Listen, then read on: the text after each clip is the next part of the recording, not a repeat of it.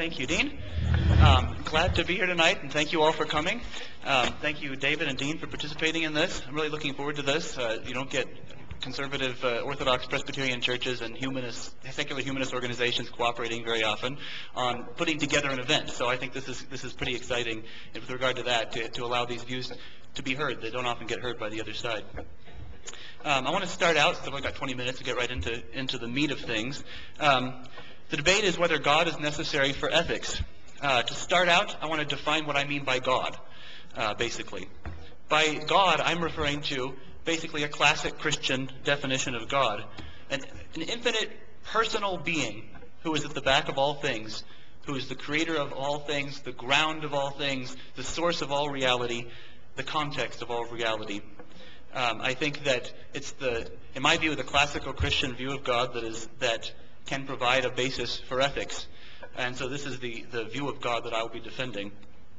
In terms of the difference between a universe with God and a universe without God, the main difference for our purposes is that in a theistic universe, or a universe with God, you have an absolute person who's at the back of all things, who's the source of all reality, a personal being with mind and will, who knows, who can have desires and love and hate and things of that sort.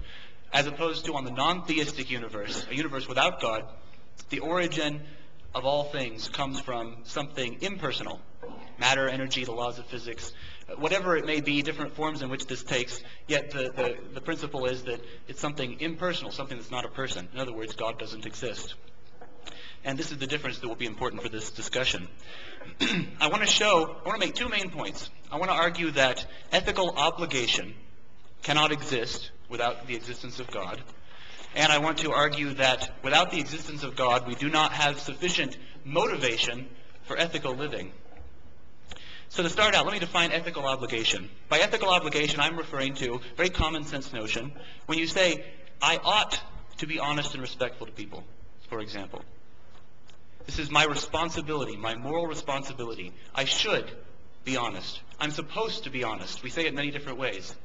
You can distinguish obligation from motivation and from mere statements of fact.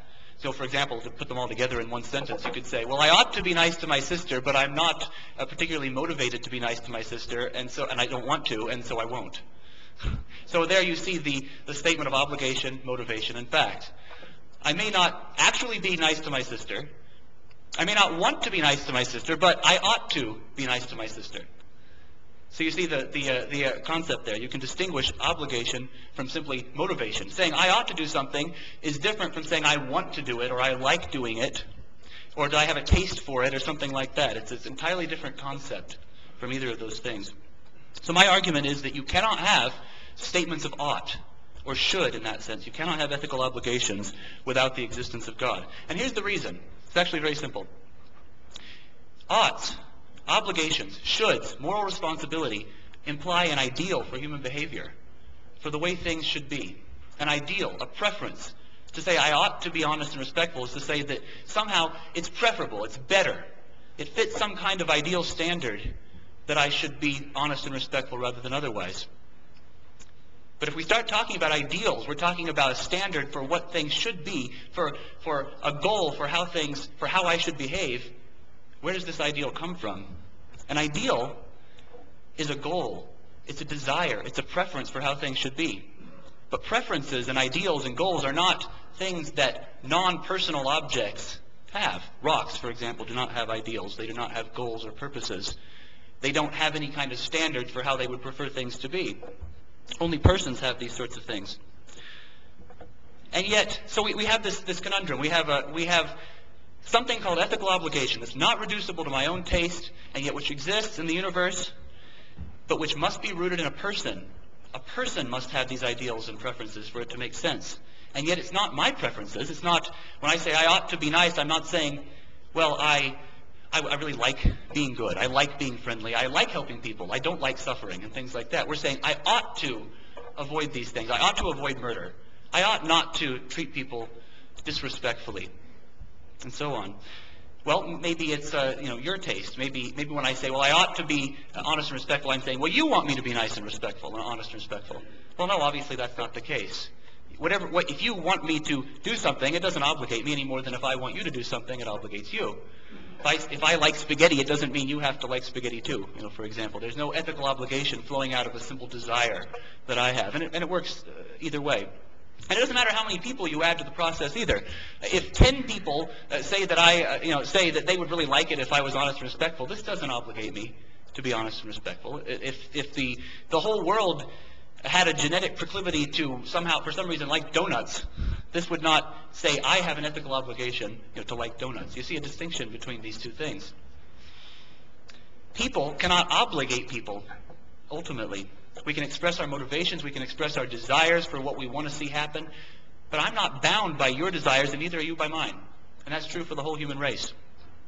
If we're going to have an ideal that binds us, what we're implying is that the person whose ideal, whose preferences, whose purposes it is something different than just your average human being wandering around on earth. We're talking about a person who has the authority over me, who is able to define what I ought to do, who is able to bind me in an absolute sense, who's able to say that my very purpose of my existence is bound up with this person. We need a person who is able to say, I own you, and your purpose of your existence depends on what I want you to be and to do. Such a person would have to be the very foundation of my existence and of the existence of all reality. Would have to be a person who is not just one other entity wandering about the universe, but someone who created the universe, who is the source of the universe, who's the ground and context of all reality. And such a person, obviously, would be my definition of God. We need God to have real ethical obligations. You can see the same thing from the perspective of intrinsic value or human rights. We say people have value and therefore ought to be treated respectfully. What does it mean? We say human beings have value. Are we simply saying, I like people? You like people? A whole bunch of people like people? No, we're saying something much bigger than that. We're saying, I ought to value and respect people. There's some kind of ideal standard again going on here. We're bringing those oughts again. Well, to say someone has value is to say they're important. Important to who? Again, only important to God makes sense as a definition of that, as an explanation. Human rights. If I say I have a right to life, that means, basically, you ought not to kill me. There we go. There's our oughts again. In other words, if you don't have oughts, you don't have rights. If you don't have God, you don't have rights. There's no moral responsibility. There's no ethical obligation. Nothing I'm supposed to do, nothing I'm responsible to do, nothing I'm ethically obligated to do unless God exists. Now, the non-theist position, the universe without God, is going to try to account for ethics in other ways. Sometimes they will try to come up with other ways of grounding ethical obligation. For example, the reason why we don't like to hurt people is because evolutionarily, we evolved a sense. Our ancestors, when they hurt people, they got wiped out. So now we have an evolved conscience that makes us feel bad when we hurt people. But this doesn't ground obligation. Again, we're mixing up fact with obligation here. The fact that people happen not, for whatever reason, whatever evolutionary reason, not to like it when people suffer doesn't tell me what I should do. We have a gap between the is and the ought there that can't be bridged by that kind of argument. So what you end up with in a universe without God is basically what the humanist statement that Deen read earlier said. You have human needs and desires, and you have the consequences of actions in this life in a universe that was created without purpose, without design, and has no ultimate justice in it. And the non-theist position is going to have to derive ethics from that source. That's all that there is. But remember, there's no ethical obligation, only human needs and desires that's going to be able to be derived from in that context.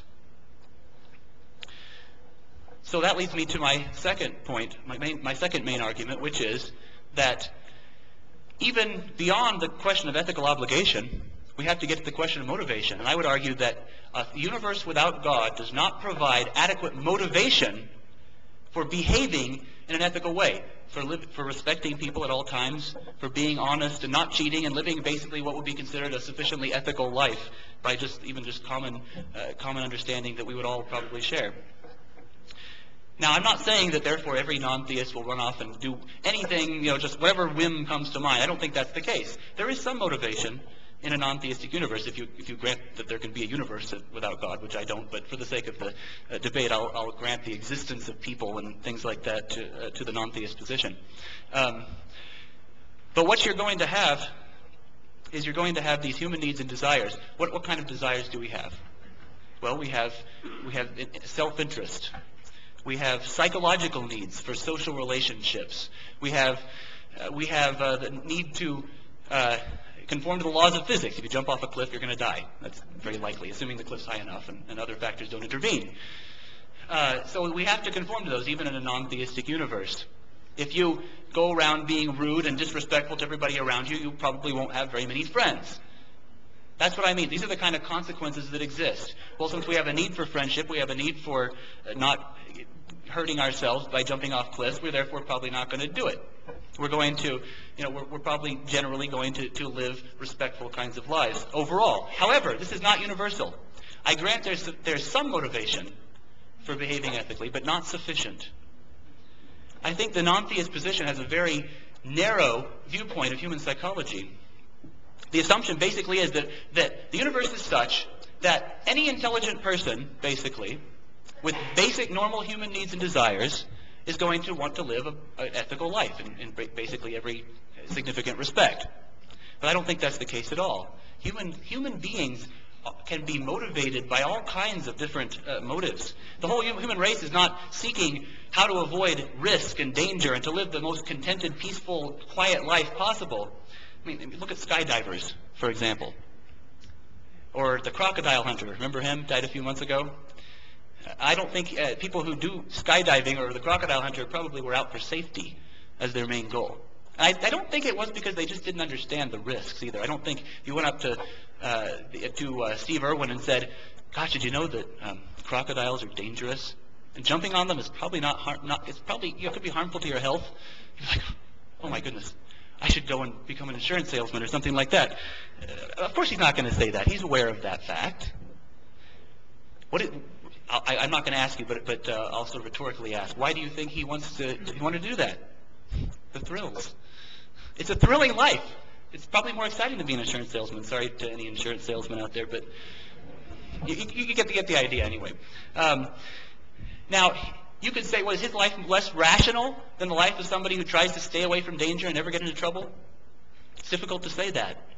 People have different preferences. He likes his life better that way. Other people like comfort and peace. I'm not going to jump on crocodiles anytime soon. I don't care for that sort of thing. And even if I was a non-theist, I wouldn't be jumping on crocodiles. Now, let's put that in a moral sphere. Do you think it might be possibly thrilling to some people to rob a bank? Or to commit some kind of a crime? To be on run from the police? To join a gang? To be a part of some kind of underground drug movement of some sort? Do you think this possibly provides some thrills? Do you think all these people just, oh gosh, I didn't know that the police might be after me. I might be arrested. They know that. The risk is more fun. They want to live this kind of life. So remember, in a non-theist view, you cannot look at those people and say, well, you ought not to live this way. You have an ethical obligation, a moral responsibility to live an ethical life.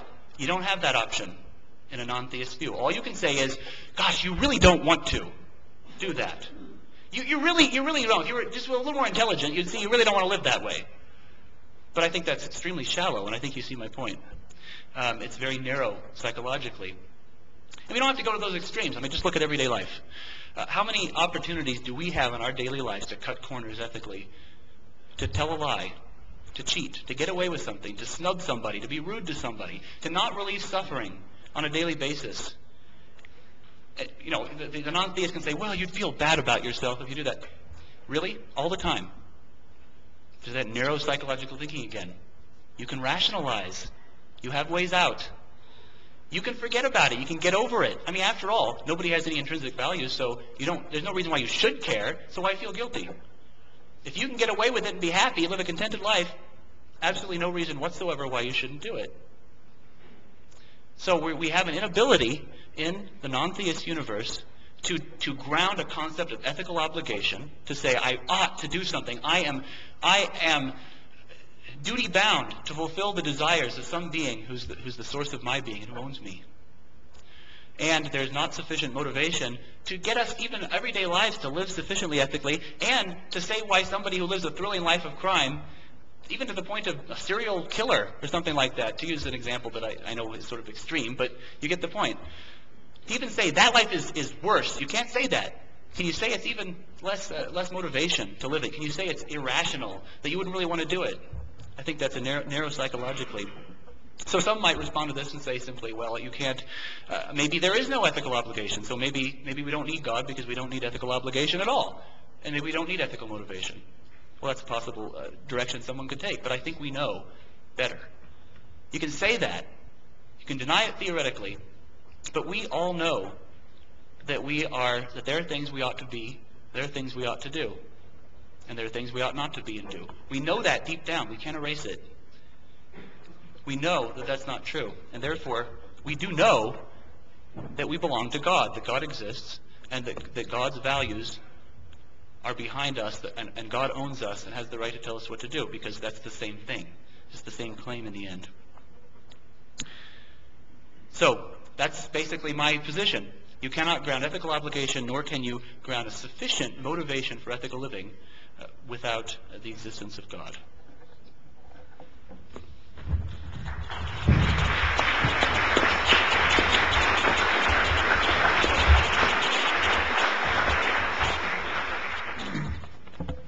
Thank you, Mark. In fact, you took less time than you could have and perhaps should have. But again, God being on your side, what you care, I forgot to mention one thing, which is that Humanists of Utah, they do have their literature and their table over there as well. I forgot to mention that. Anyway, I would like to invite David Keller now to give the other side. David.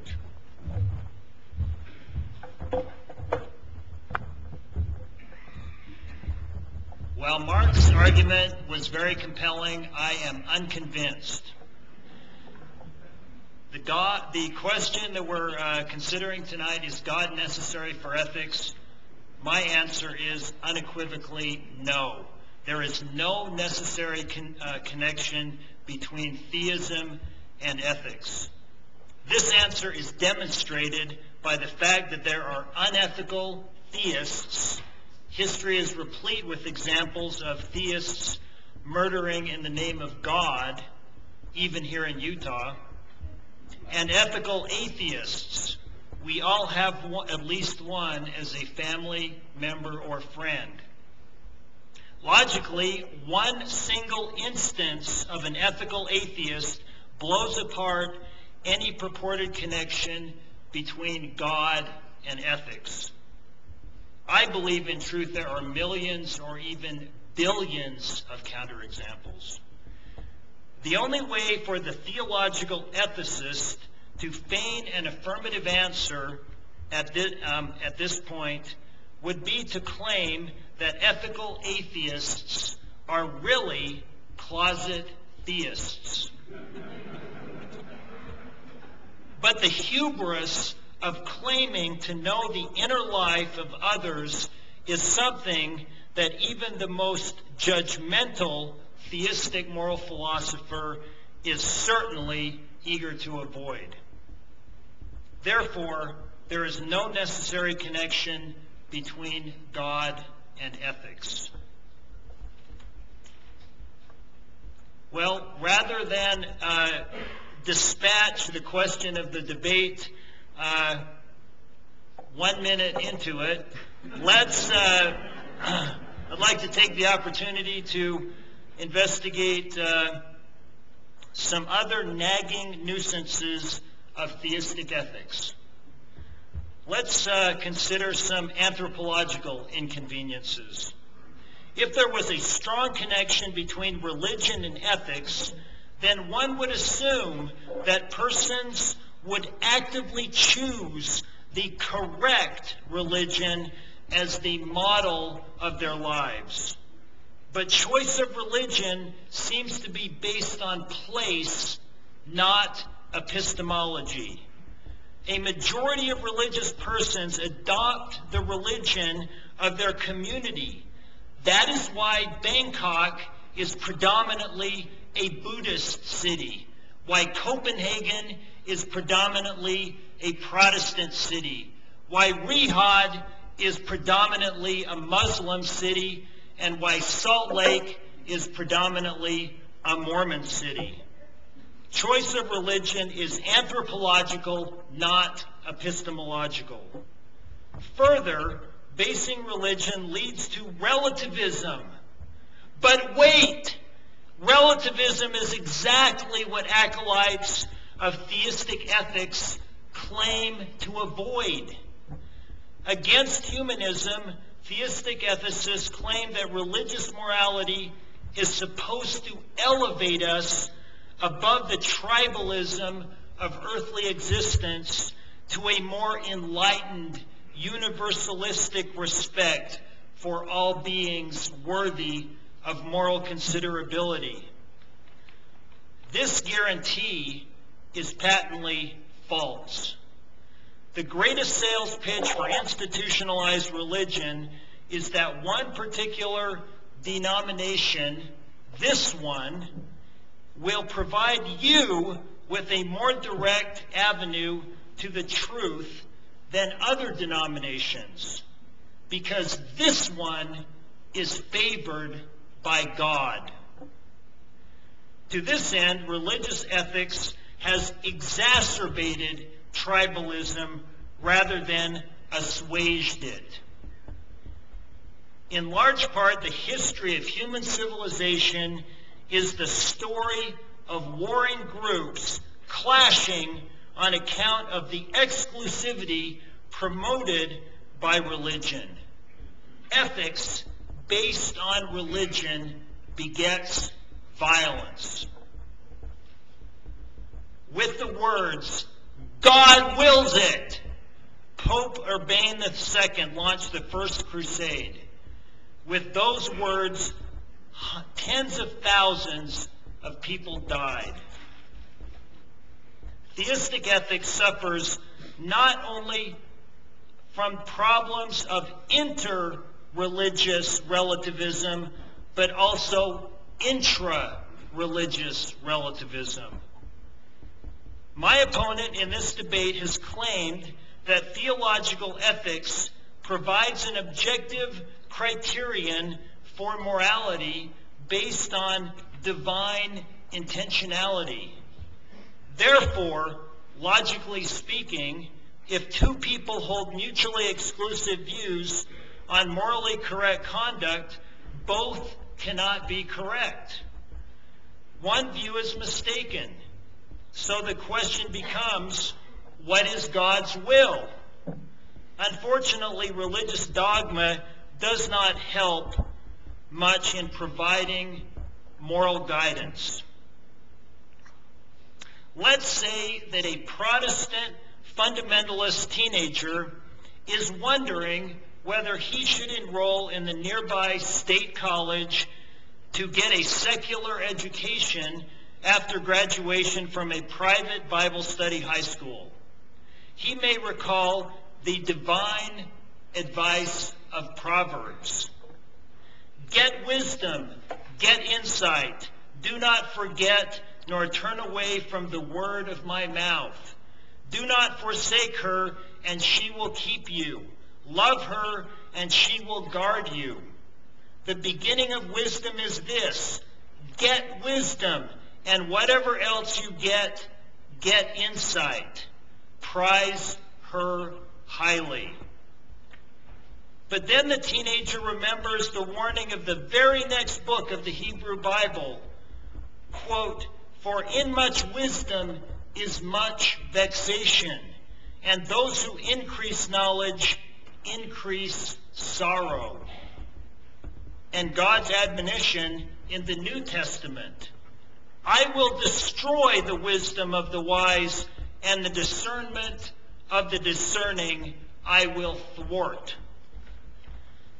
The decision to pursue higher education is perhaps one of the most important decisions in a teenager's life, And for an evangelical Christian, it is likely a moral decision, albeit one in which the Word of God, as transmitted through the Bible, does not offer much practical guidance.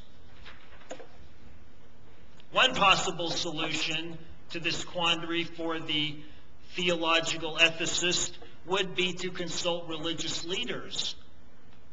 But during the debate on whether to abolish slavery here in the United States, Christian leaders notoriously use Scripture and divine intentionality both as a justification for the propagation of slavery and its abolition.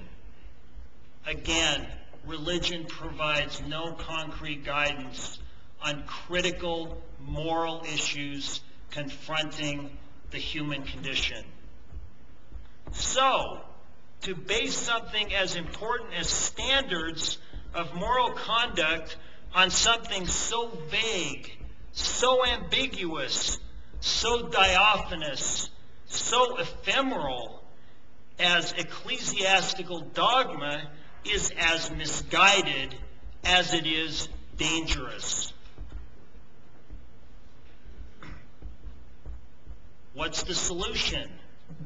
A solution to the insurmountable incoherence of theistic ethics is to give up supernaturalism and ground ethics in the natural world. This ground, this source, is right here in our own heads, namely reason.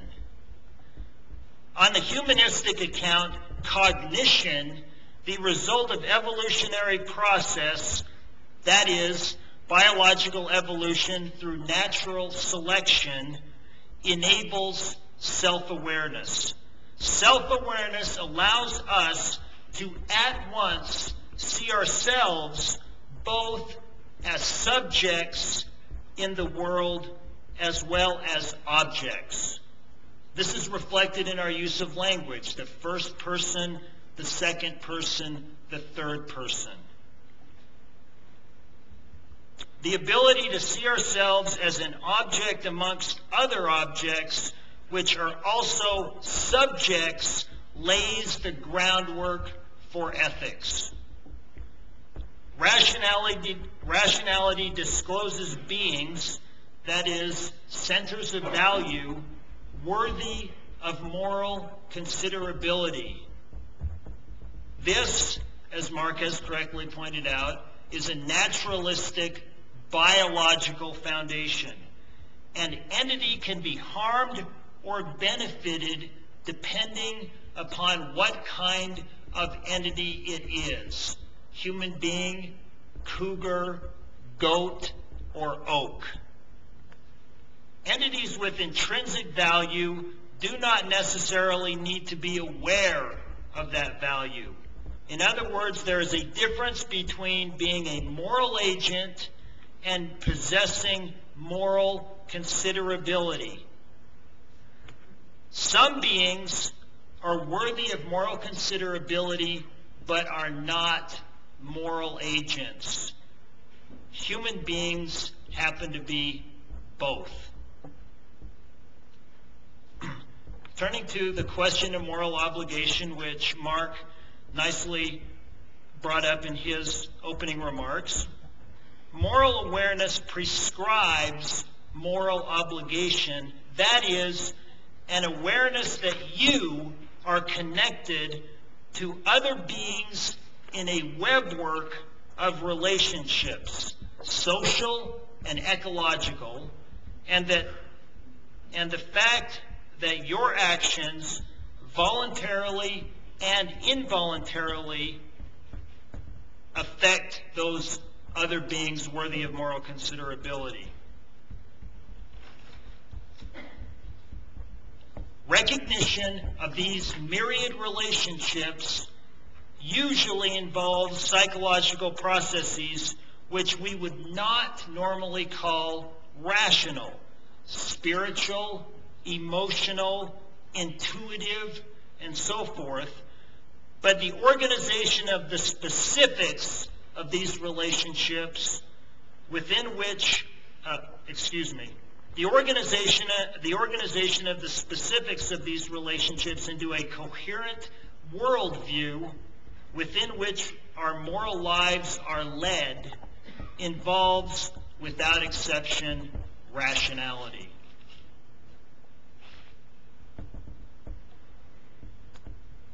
If you have a moral awareness of your place in the world and the fact that other subjects are also objects and can be affected by your actions, mandates moral obligation or moral duty.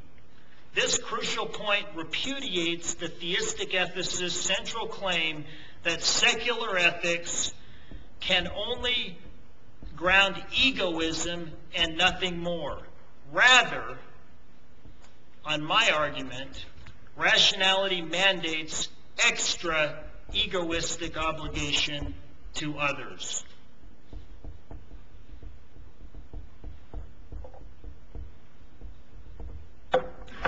In conclusion,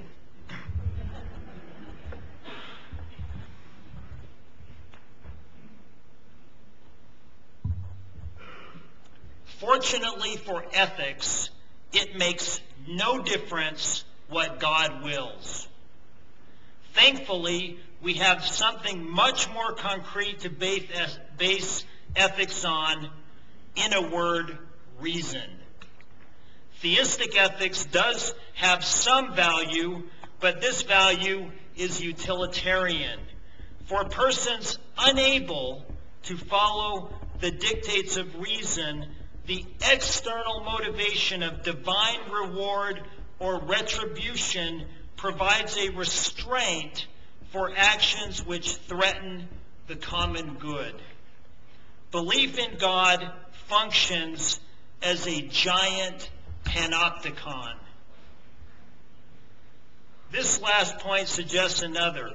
If two persons act in exactly the same way, fighting injustice or engaging in humanitarian aid, for example, the secular humanist is more praiseworthy than the theist, because the humanist acts for the inherent value of morality itself, while the theist acts for the instrumental value of obedience to God.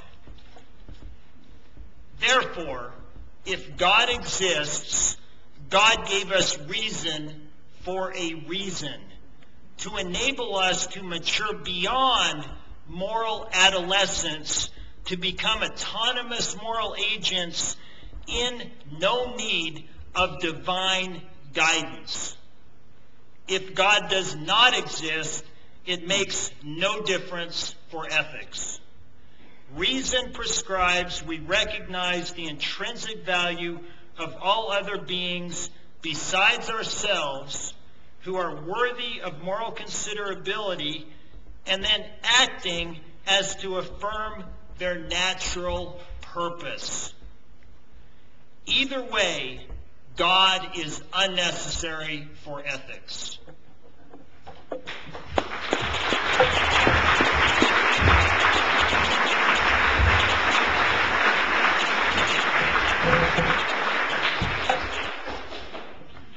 Let me just kind of address point by point, I think, here.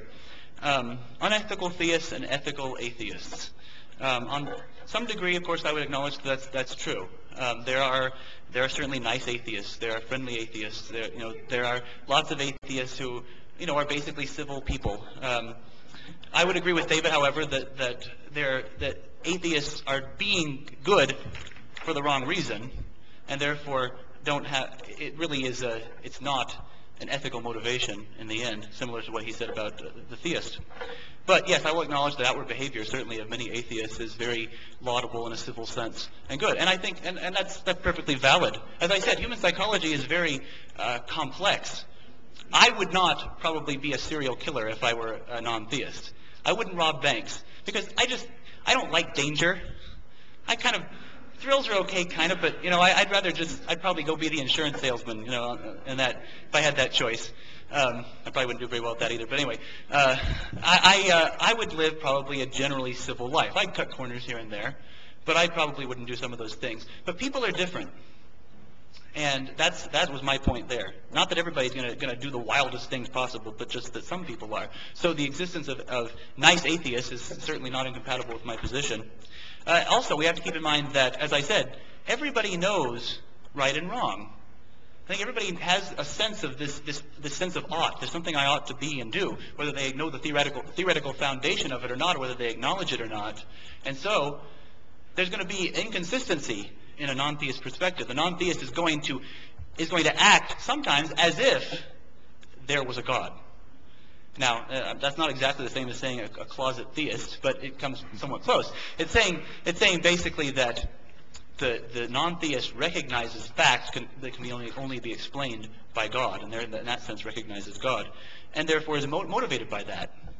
I'm sure Dr. Keller is motivated by considerations of the intrinsic value of human beings and things of that sort. It just doesn't have a theoretical foundation for how they could exist. So he's borrowing from the theistic perspective to be able to do that. In fact, to criticize theism, he's borrowing from the theistic perspective, because he's saying there are unethical theists and ethical atheists, but ethical means doing what you ought to do. There are no oughts in non-theism. So he has to borrow from theism to criticize theism in that regard. With regard to theism leading to relativism, this is a very big and a very important claim, which basically a number of these claims were very similar, in that the argument was that if you try to base ethics on God, well, there's a problem that nobody really knows what God wants, is the assumption, the objection. We have all kinds of different religions, we have different interpretations of Scripture, we have all these differences, and so it's impossible to know what God wants, therefore it's not a practical foundation. However, I disagree with the assumption of that objection. It may seem, there are lots of different religions in the world, that's very true, but the existence of disagreement does not prove that there's no truth to be known or found. I'd like to see this position held out in practice. I call it the good and intelligent people disagree argument. It's basically the argument that whenever you find substantial disagreement, it must be because there's no way to know who's right. But nobody holds that consistently. If you hold that consistently, then I want you to see every time you come across a number of people who disagree with you, I want you to drop your belief right then and there. Oh, we can't know because people disagree on it. The existence of disagreement does not indicate lack of evident truth. There are other reasons for disagreement. The analogy of the different people being different religions because they live in different places is very true. I pointed that out myself a number of times because most people don't really care about truth.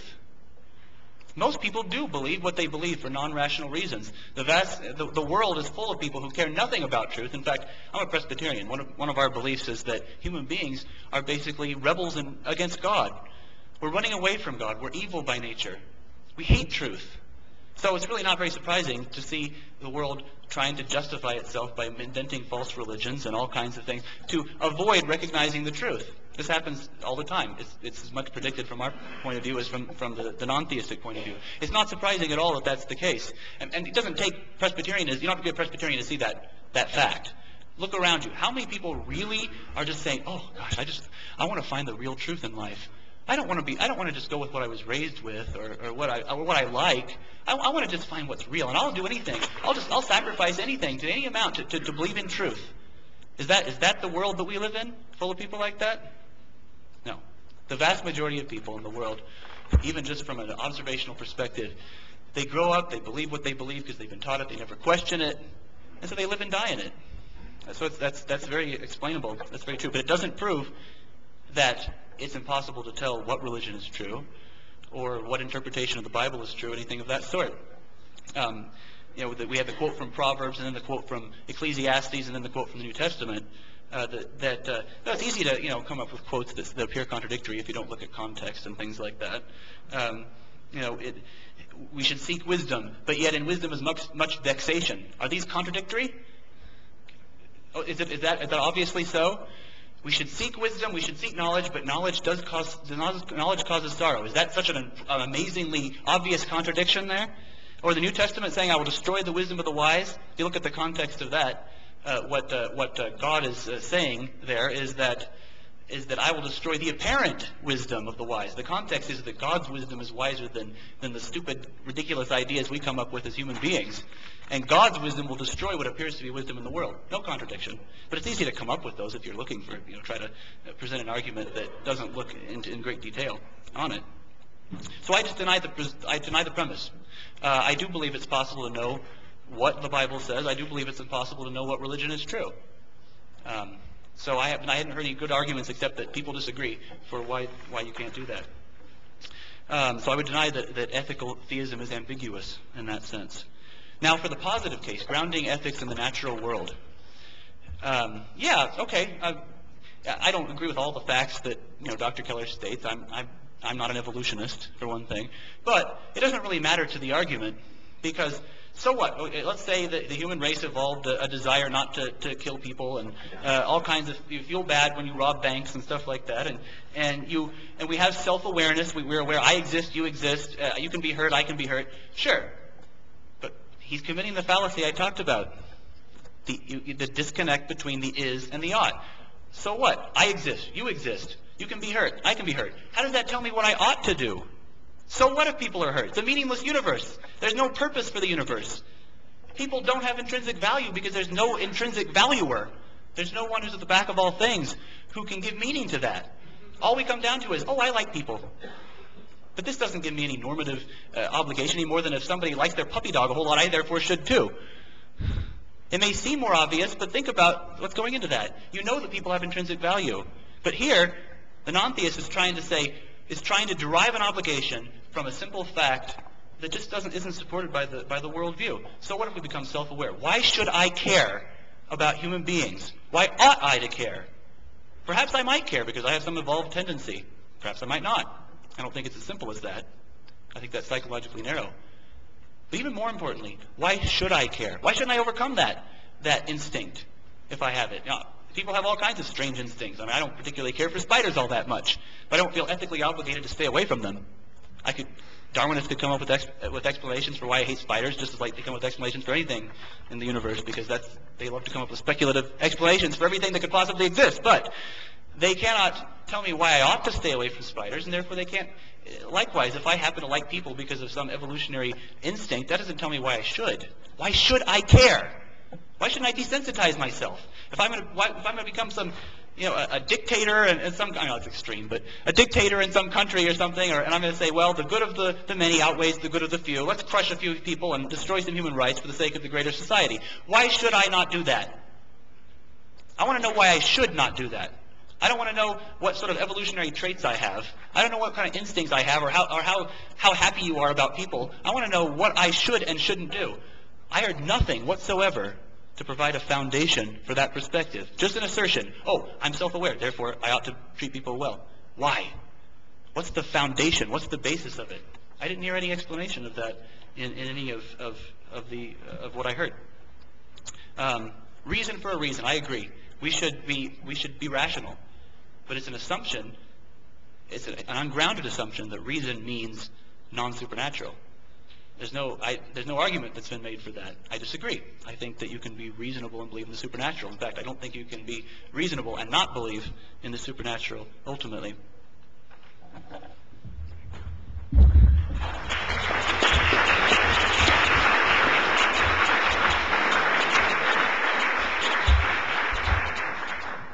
David, 10 minutes for your response.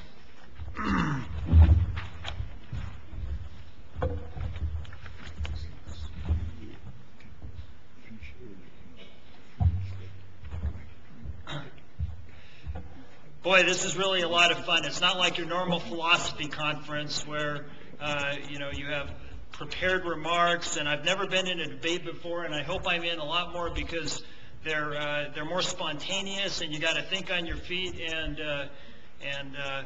there's nothing I'd rather do on a Friday night than spend it all with you up here at the University of Utah. Me too.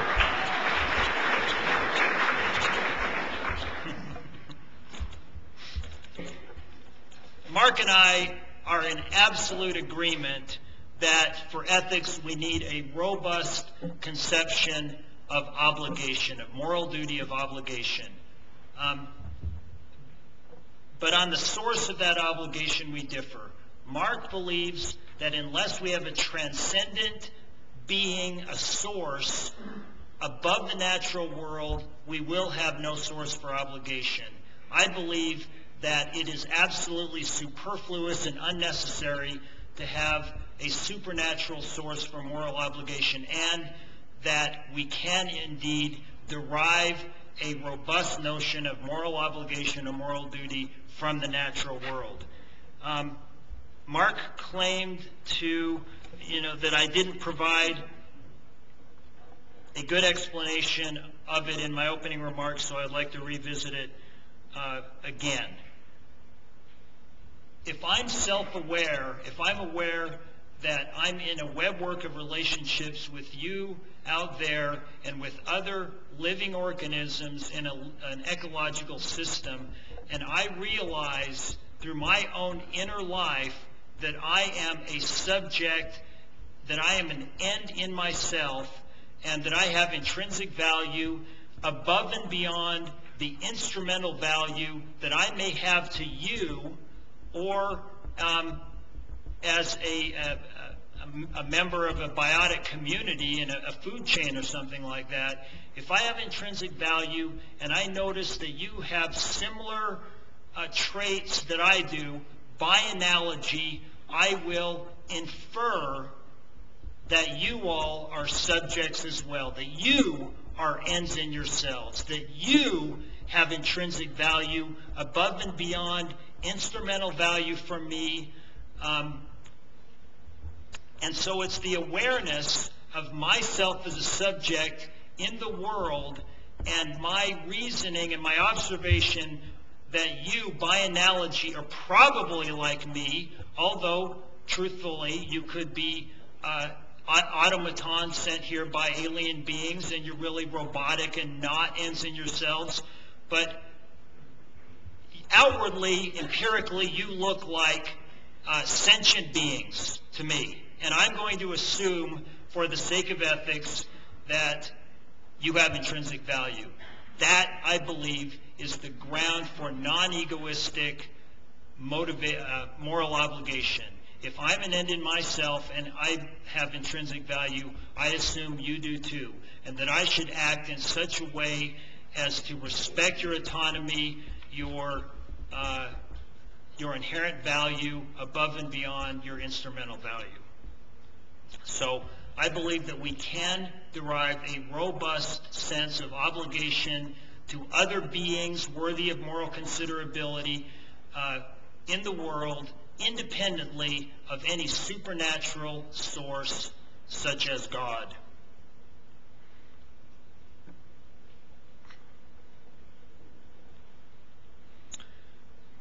On the is-ought problem, this is a favorite one for philosophers to talk about. The idea is that it is a fallacy, in the words of one philosopher, the naturalistic fallacy, to attempt to derive an ought from an is. And that's what Mark is bringing to our attention this evening. The idea is this. In the natural world, if you observe that the lawn is brown and somebody says to you, water the lawn, there is a prescription that is being snuck in to the simple description that the lawn is brown. Water the lawn is based on the idea that a brown lawn is a bad thing, and that you cannot derive a prescription, an ought, from a description, an is, and that therefore it's a fallacy to derive an ought from a description of the natural world. The is-ought problem is only a problem, however, if you believe in a mechanical view of nature, that nature has no intrinsic value, no purpose in and of itself, that it just chugs along automatically like a machine, and if the machine breaks, who cares? It doesn't matter, it's broken. the machine has no intrinsic value, purpose, or direction in and of itself. It's just running. But I adamantly disagree that nature is properly described in only mechanical terms. If you believe that the natural world has purpose and value and direction as all living things exhibit, you can derive an ought from an is easily. The description, hold your applause. A description of a biological being includes what it takes for that being to flourish, and a description of what would be damaging to that being. And so an ought, on more of an organismic view of nature, not a mechanical view of nature, an organismic view of nature would be such that you ought to act as to promote and further the flourishing of other beings of intrinsic value, in other words, living beings, and not, or at least not damage them. So if you have more of a robust, informed biological view of nature and not a flat, sterilized mechanical view of nature, deriving an ought from an is easily done, contrary to what Mark would lead us to believe. I will be very honest with you. I am not a Bible scholar. I do have the Oxford Revised Standard Version on my shelf. The example that I gave that Mark appropriately ridiculed me for was not my own. That was a real example in my experience from Utah Valley State College. An evangelical Christian student was very troubled by whether she should study ethics because she felt like any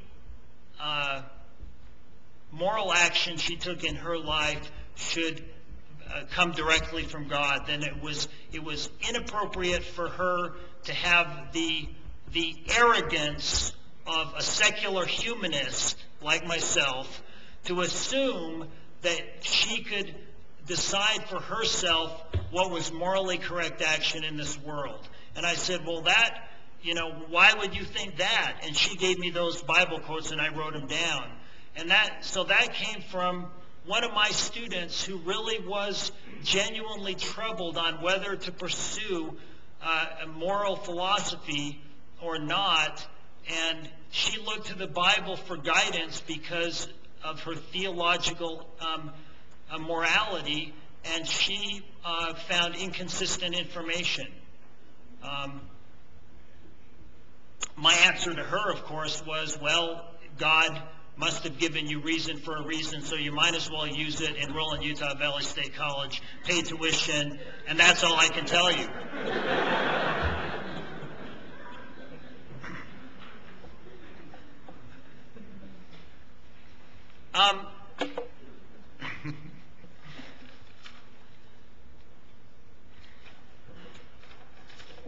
Most philosophers are guilty of arrogance, myself included. I detect a little bit of it in Mark as well. He said that the fact that different people have practice different religions around the world is an example of people not caring about the truth. Now, we could deconstruct that comment at length, but I worry that in that kernel, in that comment, lies a vestige of the view that people around the globe that practice the wrong religion aren't concerned with the truth.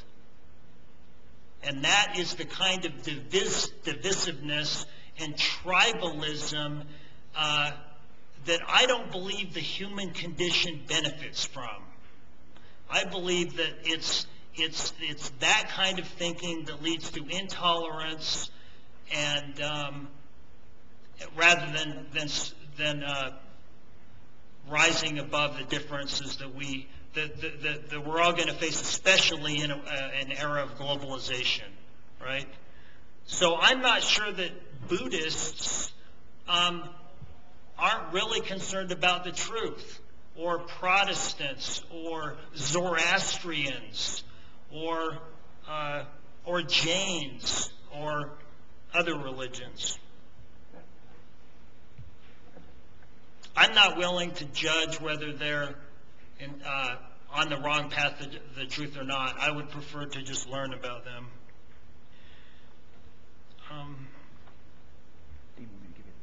Okay, 1 minute. I'll end it there. Thank you.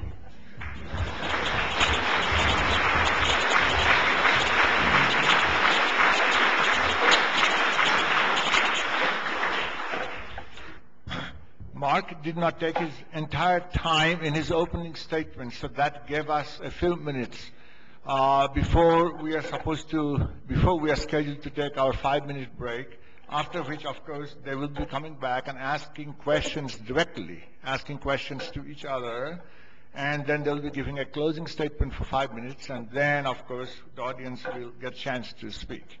But because we still have a few minutes left, because Mark didn't take the entire 20-minute time that was allotted to him, perhaps I, as the moderator, would like to perhaps ask one or two questions, raise one or two issues which I find to be rather nagging, and I do not believe that the two sides adequately responded to them, and I would like to invite them to comment on them. That way maybe we can bring them together almost face to face. Short, quick questions and perhaps quick answers. According to Mark, his opening statement was that we can't have obligation and values without God, that in a godless world, no moral responsibility, no obligation, and no values possible if we just have a world of facts, including people's desires and needs and wants. Then we cannot derive values and obligations from facts. As a philosopher, we have some fancy names for this problem which Mark cited, but I would like to ask Mark this question, and I would like to then see David's response to it, which is this: by presuming that God exists, by extending the world of facts from the natural realm to the supernatural realm, Mark simply extended the world of facts, presuming that existence of God is a fact, which is of course a big presumption because theists and atheists could disagree on that. But let's presume, based on Mark's logic, that God is a fact. So that means again we are stuck with the world of facts. How does Mark intend to derive values and obligations from an extended world of facts by his own logic? That's my question to Mark, and I'd like to then see David's response. It will be very brief because I have perhaps one or two other questions. Yeah, thank you. Good question. I don't think they can hear. Can you hear? Can you hear out there all right? All right. Yeah, that's a very good question. I do think that God is a fact, and that's true. I would think that I don't think the is-ought dilemma is absolute. I would think that, in other words, that you can't derive ethics from facts. Obviously, I have to derive ethics from facts eventually. Otherwise, they would derive from nothing, because there's nothing that's not a fact in some sense. Otherwise, it doesn't exist. But my argument better put would be that you can't derive ethics from any other fact beyond the existence of God, because God would be an absolute person who's the ground of all being, who's the source and context of reality, who's therefore his desires would have the ability to be a normative, to provide ethical obligation for us, because he created us for a purpose, and we're supposed to fulfill that purpose, and so on. So I think the fact of God, being who God is capable of being the ground of obligation, but facts that when you don't have God, you don't have anything but descriptive facts in the sense that can't produce obligation. Very good. David?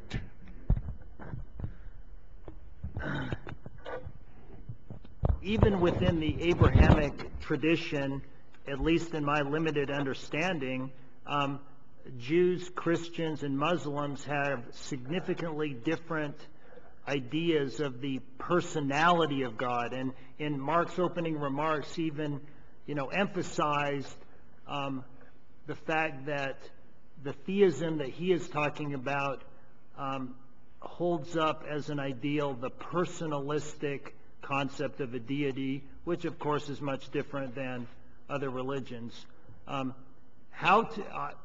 I do not see any way of deriving oughts from the is of God's existence, even if you accept the fact of a monotheistic, transcendent, personalistic deity. Is God loving? Does God demand obedience? Is God wrathful? All three. Sometimes those attributes seem inconsistent or at least incoherent. I believe that it's much safer to try to derive oughts from an is based on the naturalistic world, which is empirically verifiable right in front of us, rather than a personalistic deity, which by definition is beyond the pale of our observation. Okay. First question. What is it that gives you intrinsic value? You talked about you have intrinsic value and see other people who are like you, and therefore they have intrinsic value. But what is it that then gives you intrinsic value beyond just you like yourself, you've evolved to like yourself, other people might like you, and so on? What is it that what does it mean to have intrinsic value? How do you get that?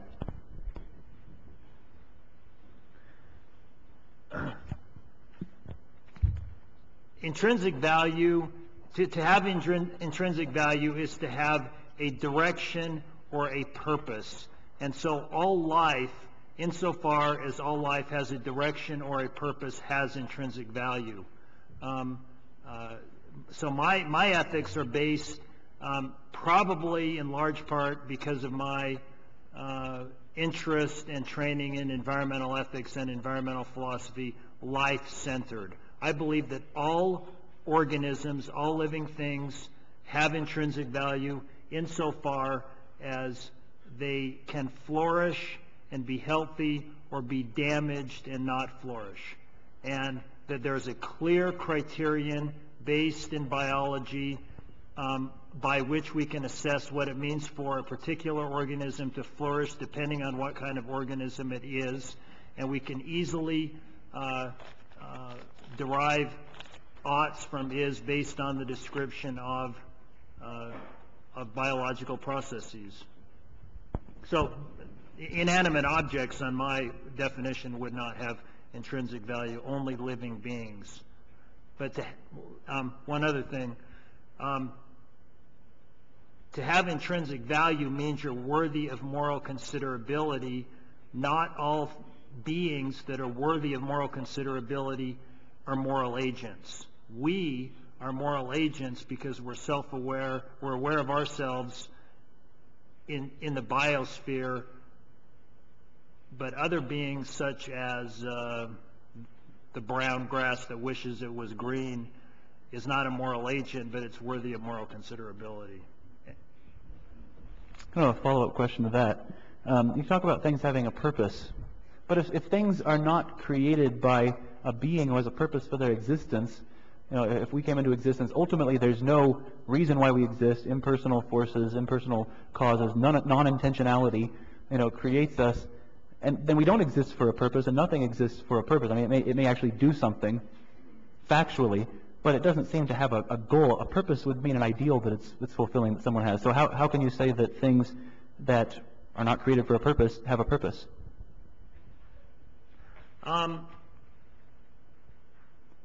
I believe that the natural world is intrinsically creative, that it's intrinsically energetic, that there's a creativity embedded in nature, and that many indigenous religions around the world that are not transcendental, monotheistic, are completely cognizant and aware of this creativity that is intrinsic to nature.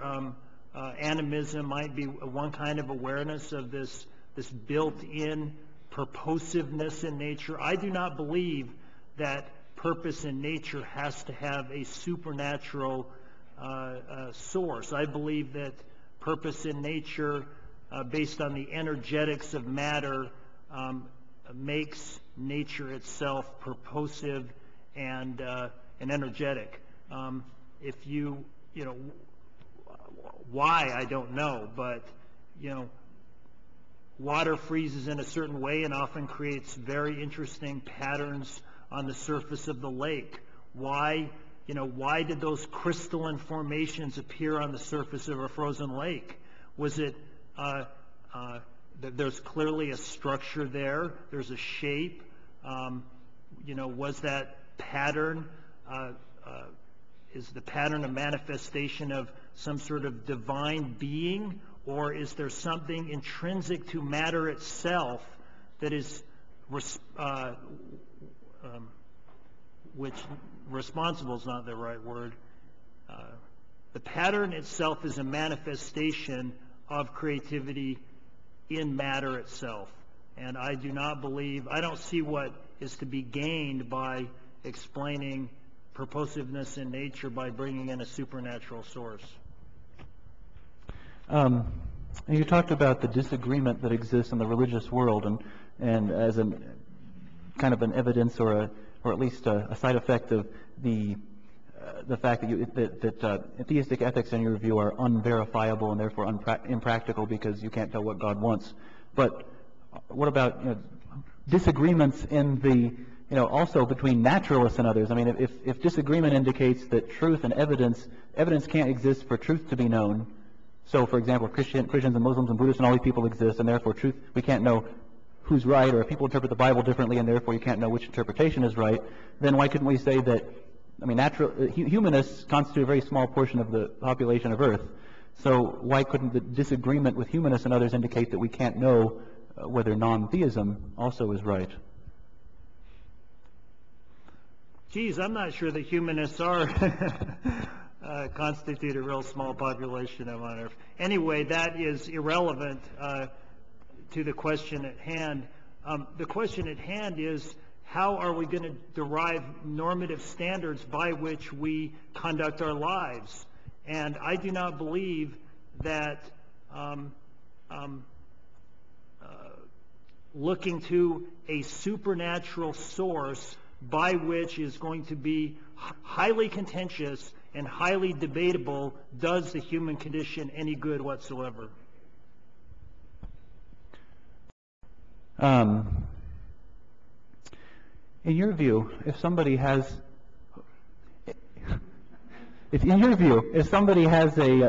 somebody wants to live the sort of you know, life of thrills, like I talked about, you know, rob banks or do something like that, live a life of crime for the sake of the thrills, for the sake they can make new friends in their, you know, in their new circles, so they can fulfill themselves in various ways. Why would you say that it's inherently irrational or unethical for a person to pursue those kinds of lifestyles as opposed to other lifestyles that other people find contentment in? That's very easy to answer. A life of crime and a life of hedonism is unethical insofar as it impinges on the rights of others to pursue their intrinsic rights. So just because something is against the law does not make it unethical. What makes living a life of crime unethical is the degree to which your actions are inhibiting the liberties of others to pursue their ideals. Same with hedonism. So no deference to theology there at all. Just good old down to earth humanistic ethics.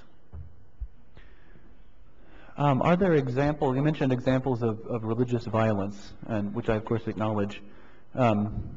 Are there examples of violence from non-religious people that could be influenced by philosophies that are non-theistic in nature? Have those occurred in history? Boy, 20th century is replete with examples of non-theistic violence. There's distorted, perverted interpretations of Marx. In the person of Stalin is a good example, and the fascism of Mussolini and Hitler are other good examples of non-theistic ideologies which beget violence. Why don't you, David, ask a few questions?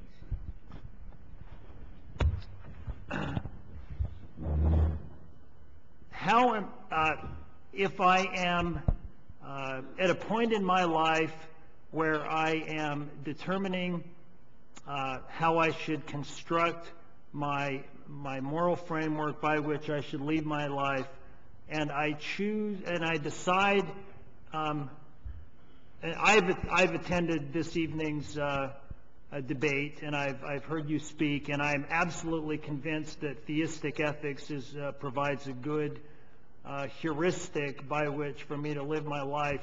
How do I then proceed methodologically to choose the supernatural framework by which I am going to build my ethics? In a broad sense, my answer would be the same as how you choose any viewpoint. Look at the evidence to see what it is, where it leads to. I think if you're convinced by this, then you're probably convinced that God exists, for one thing, that God exists and is defined in a monotheistic sense. So you're going to look at different theistic religions. You're going to look at Islam and Christianity and Judaism and other forms of theistic religion, and look and see which one conforms to reality better. Just as you make any decision about what's true, you take a claim, you compare it to reality, you see what matches and what doesn't. I think, I won't go into the details of it, but I think that the answer is that Christianity will show itself to conform to reality better than those others, and answer questions and adequately explain things that the others cannot, such as human wickedness, the personal nature of God, and a number of other things as well, how we are saved from wickedness in terms of justice and things of that sort. And I think that all these provide adequate evidence to conclude that Christianity is true, leading you to then look to God's revelation in terms of nature as well as in terms of the Bible as a source of revelation, which I believe can be interpreted accurately and isn't inherently impossible to understand.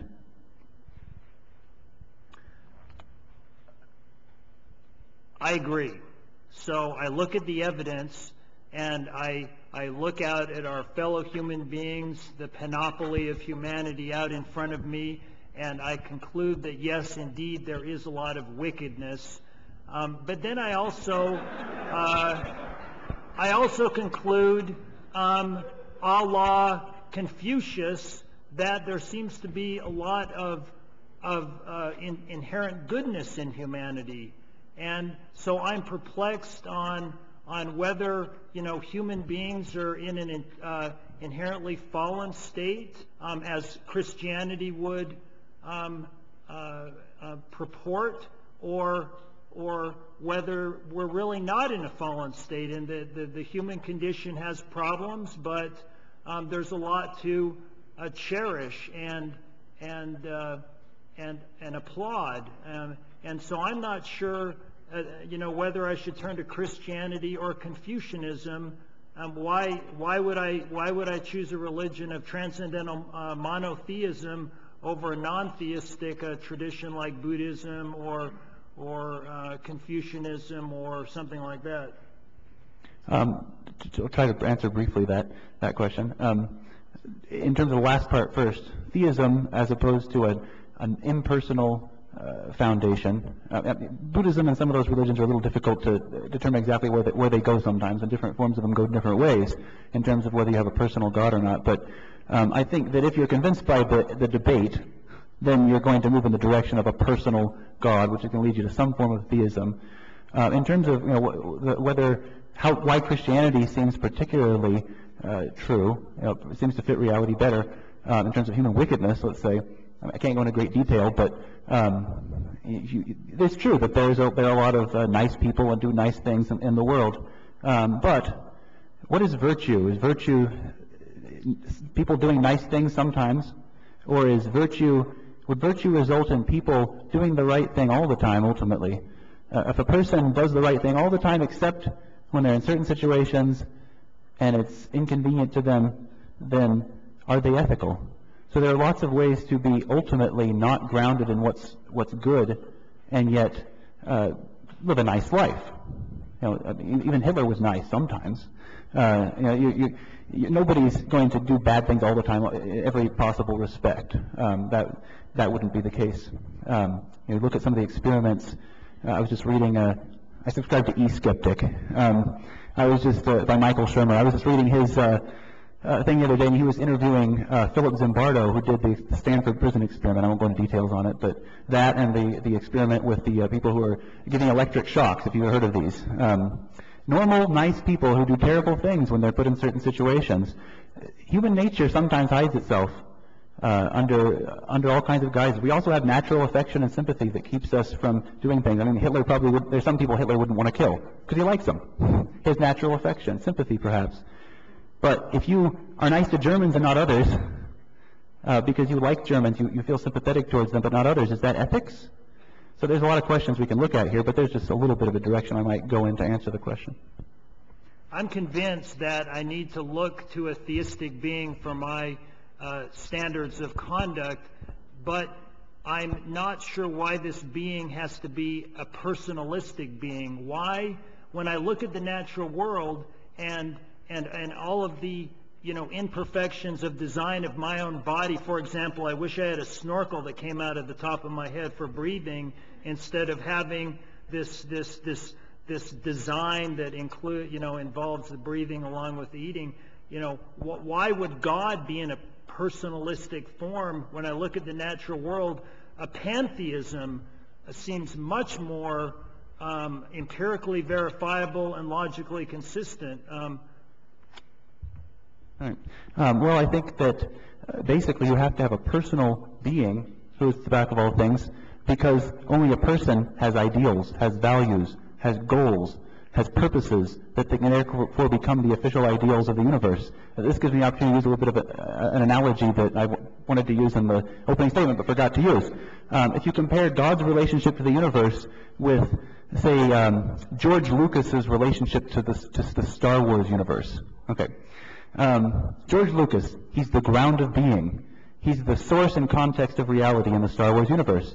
Now, this gives him all kinds of powers in that universe. One thing it gives him is the ability, his viewpoint is what is in that universe. What George Lucas thinks, what he intends, his view of things is exactly what is, because reality is grounded on him in that universe. So if George Lucas says Darth Vader is a bad guy, Darth Vader is a bad guy.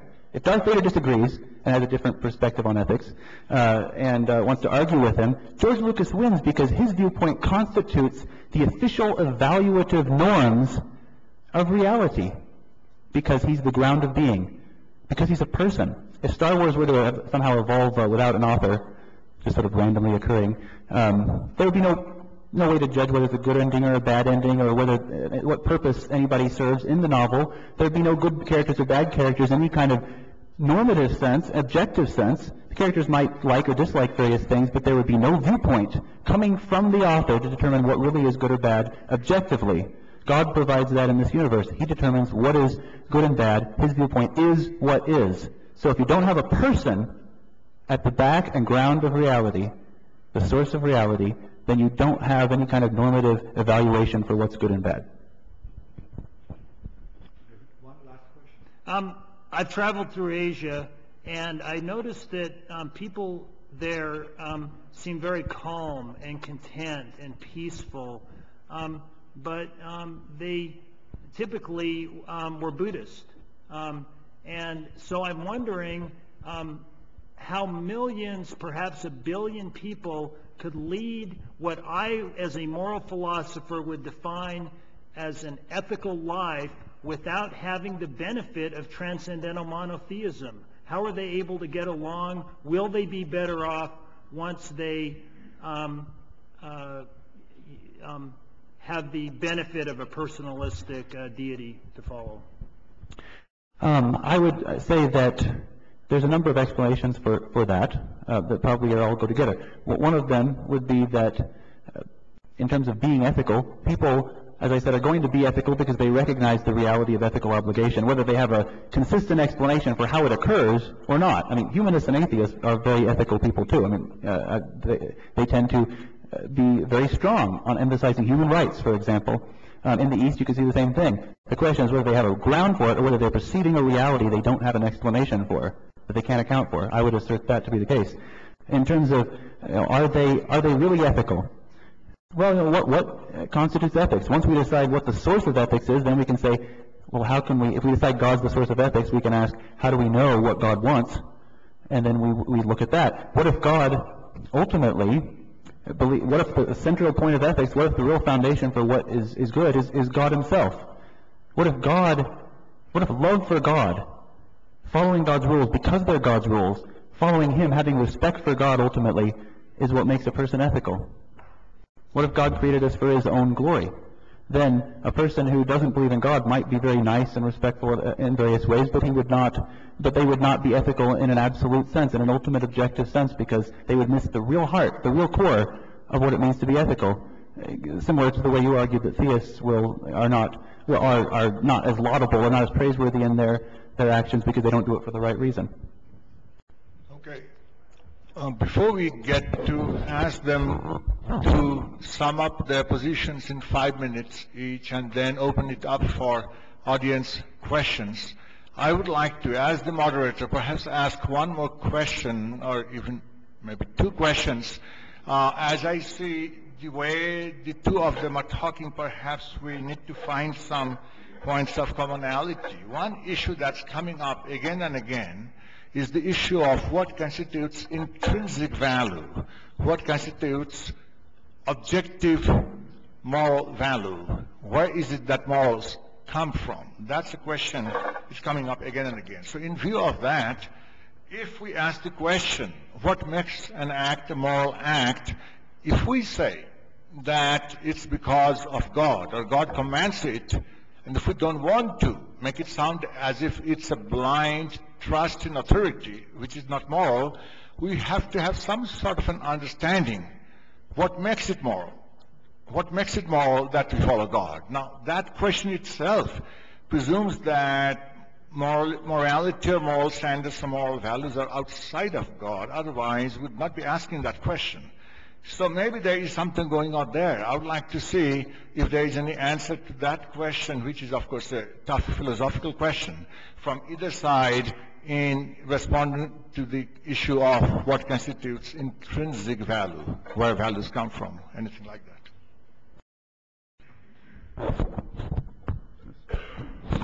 My microphone stand apart. So the question is why, if we're asking what makes something moral, then, basically it's not like the question is why should we follow what God says? Why is it moral to follow what God says? There has to be an explanation that comes from beyond that, it seems like, to say why is it moral to follow God? Isn't my understanding correctly? Yeah, if we don't want it to be a blind faith in authority, which is not moral, then we have to have some answer for that. Why should we follow God? Doesn't that itself show that morality is outside of God? That's a philosophical question. I would like to see each of you answer to that question. Okay.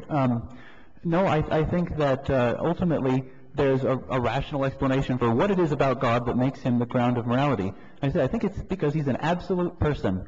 He's a person who is the ground of all reality, who's the source of reality. The fact that he is that makes his viewpoint the official viewpoint of the universe. And therefore, I think just when we talk about oughts, when we talk about I ought to do this, a certain person has intrinsic value, there's human rights, whatever you talk about, you're talking about an ideal, a standard for the way things ought to be, something that things are supposed to fulfill, some goal for things. And when you talk about goals and ideals, you just are talking about some person's ideals. But if you're talking about objective value, objective oughts, then you're talking about some person who's objective to us, who's not just, well, what I think or what you think, what I love, what you love, but what are we supposed to love? What are we made for? Whose viewpoint defines the way things really are? Whose desires define the desires that are really desirable, ultimately, in an absolute sense, in the universe? So I think that it's I think a rational basis is that God, being a person who is the foundation of reality, makes him rationally the only possible foundation for the sorts of things that ethical obligations are. You can't get them any other way, and so I think that's the rational reason why that's the case. David? We have intrinsic value because we're persons. My definition of a person is somebody who is the subject of a life, somebody who has dreams, aspirations, plans, ambitions, purposes. And something is unethical if an action of another agent inhibits those dreams, aspirations, ambitions, and goals. There is nothing mysterious, supernatural, theological about it. My ethics are grounded firmly in the natural world. Okay, with that, we'd like to ask each of them to summarize their position in 5 minutes before we open it up to the audience. I would like to ask David first to take 5 minutes to give his statement.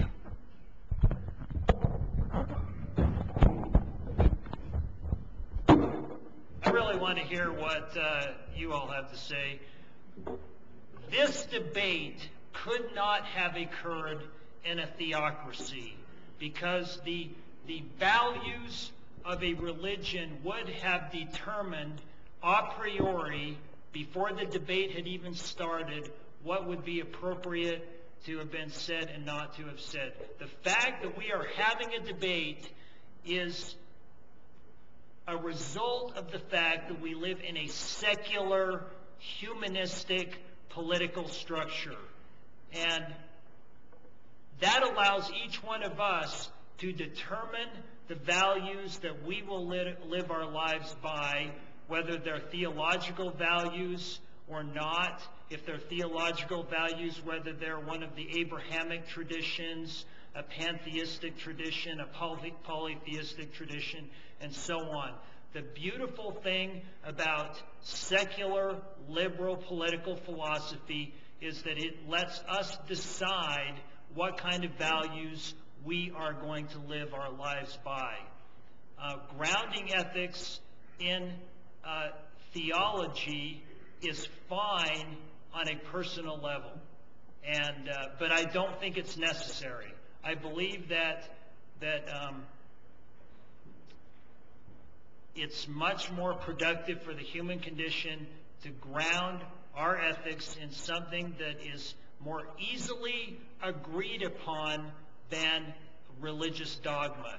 And that more easily agreed upon criterion, as I have argued tonight, is biology and natural science and empirically verifiable things that we see in our daily lives. And we have a very clear criterion by how we treat our fellow human beings who are centers of intrinsic value. If an action of mine inhibits you from flourishing, it's unethical. When we go down the theological road, there are so many vagaries that it does ethics no good whatsoever. So on a personal level, it's okay. For some people, I believe that theism is the right way to pattern your life. But that is not universally true for all human beings. On a social and political level, which is ethics, communal ethics, I believe it's much more safe to avoid theism and religion altogether and found public policy solely and securely on a humanistic, secular foundation.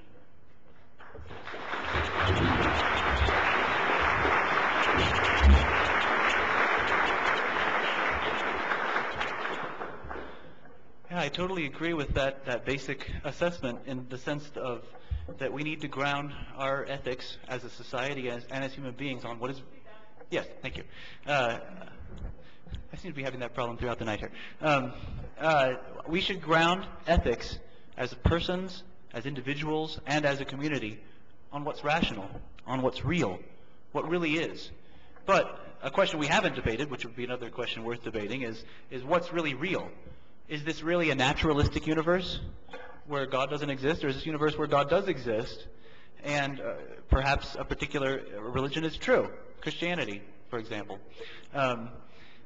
How do we haven't judged the arguments one way or the other on that, but I would assert exactly the same thing, that we should base it on what's really real, what's rational. I believe that what is rational is not a naturalistic view of the world, but a view of the world in which we recognize the reality that God exists, that we are creatures of God, that we exist to fulfill the purposes of God, to do what God wants us to do. And if we do that, then not only are we doing what we ought to do, but I do believe also we're doing what's in our best interest, because we have also been things have also been set up in a universe that now is concerned about justice, because it's a personal universe. We have a universe that will bring things to justice, that will reward the good and punish the bad, ultimately. And so it is in our best interest also to do what is good. And it's best to recognize what's real. So I think as individuals and as society, we should recognize the reality that ethical obligation cannot exist apart from the ideals of God, the values of God, the purposes of God being the foundation of them, and that we should pattern our lives according to what those values are as we try to find out what they are. And I think that when we look at that, we'll find it will lead us to an understanding of the Christian religion, ultimately as being the way things really are, which is no more arrogant or absurd to say than to say that the non-theist world is real. They're different positions. Which one is right? We look at the evidence. We look at what can really explain reality, and we determine things on that basis. And I think that we've seen... I'm convinced by the arguments, obviously, and I hope you can see it as well. I hope you're convinced as well that there's just no way to account for it. We haven't heard any explanation. All we've heard, people are people, people are persons who have minds and wills, they get hurt by people. Why should I care? I don't think we've heard an explanation for that beyond that we exist in a universe where things really do have value because there's an ultimate valuer who values things in an objective sense beyond just what I like or what you like and so on. And we have a universe that cares about justice, and therefore we have a universe that gives us an ultimate motivation to do what's right in two ways. One, out of respect and love for God and who He is, because of who He is. Because He is who He is, therefore we love Him and follow Him as the ultimate reason. And secondarily, because it's in our own best interest, because we are going towards a judgment of good and evil in the end that's absolute and ultimate. So that would be my conclusion.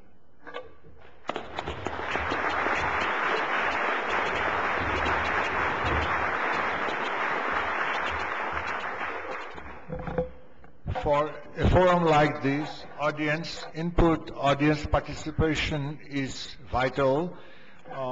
So we have a microphone over here.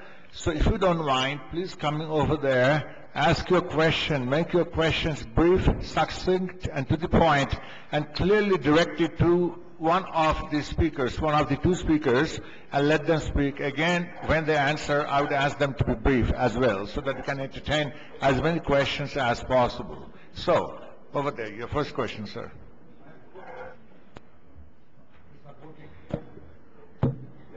I have a question for Dr. Keller. In the 1930s, the National Socialists in Germany looked within themselves and saw what they believed to be intrinsic value, but in looking at other parts of their society, particularly those that were senile and those that suffered with Down syndrome, they saw that they did not have the dreams, goals, and aspirations in the same way that they did, and no longer saw them as having the same intrinsic value. They saw them, in fact, as stopping the overall society from flourishing in very difficult circumstances, and saw it as artificial, that in other parts of the biological world, the weak would have been weeded out through predators and other things. Therefore, they introduced a program of involuntary euthanasia, a program that was praised in the New York Times and in large sections of the United States. This is all back in the 1930s. How would you tell them that they were wrong in doing this program of involuntary euthanasia? Wow, excellent question. I would tell them that they should give up their holistic political philosophy and quit basing their ethics on the good of the whole, and recognize a pluralism where there's a multitude of centers of intrinsic value, and that all beings, independently of race, religion, disability, and so on and so forth, are centers of intrinsic value, and that value cannot be forsaken by the good of the whole. I would presume that you would give the same response to those folks also who kill in the name of God, would you? Yes. I believe, my position is just stock Enlightenment liberalism, where each one of us as individuals have intrinsic value that cannot be transgressed for the sake of something else, be it God's will or National Socialism. It's the same problem in a different dressing, and so that would be my response.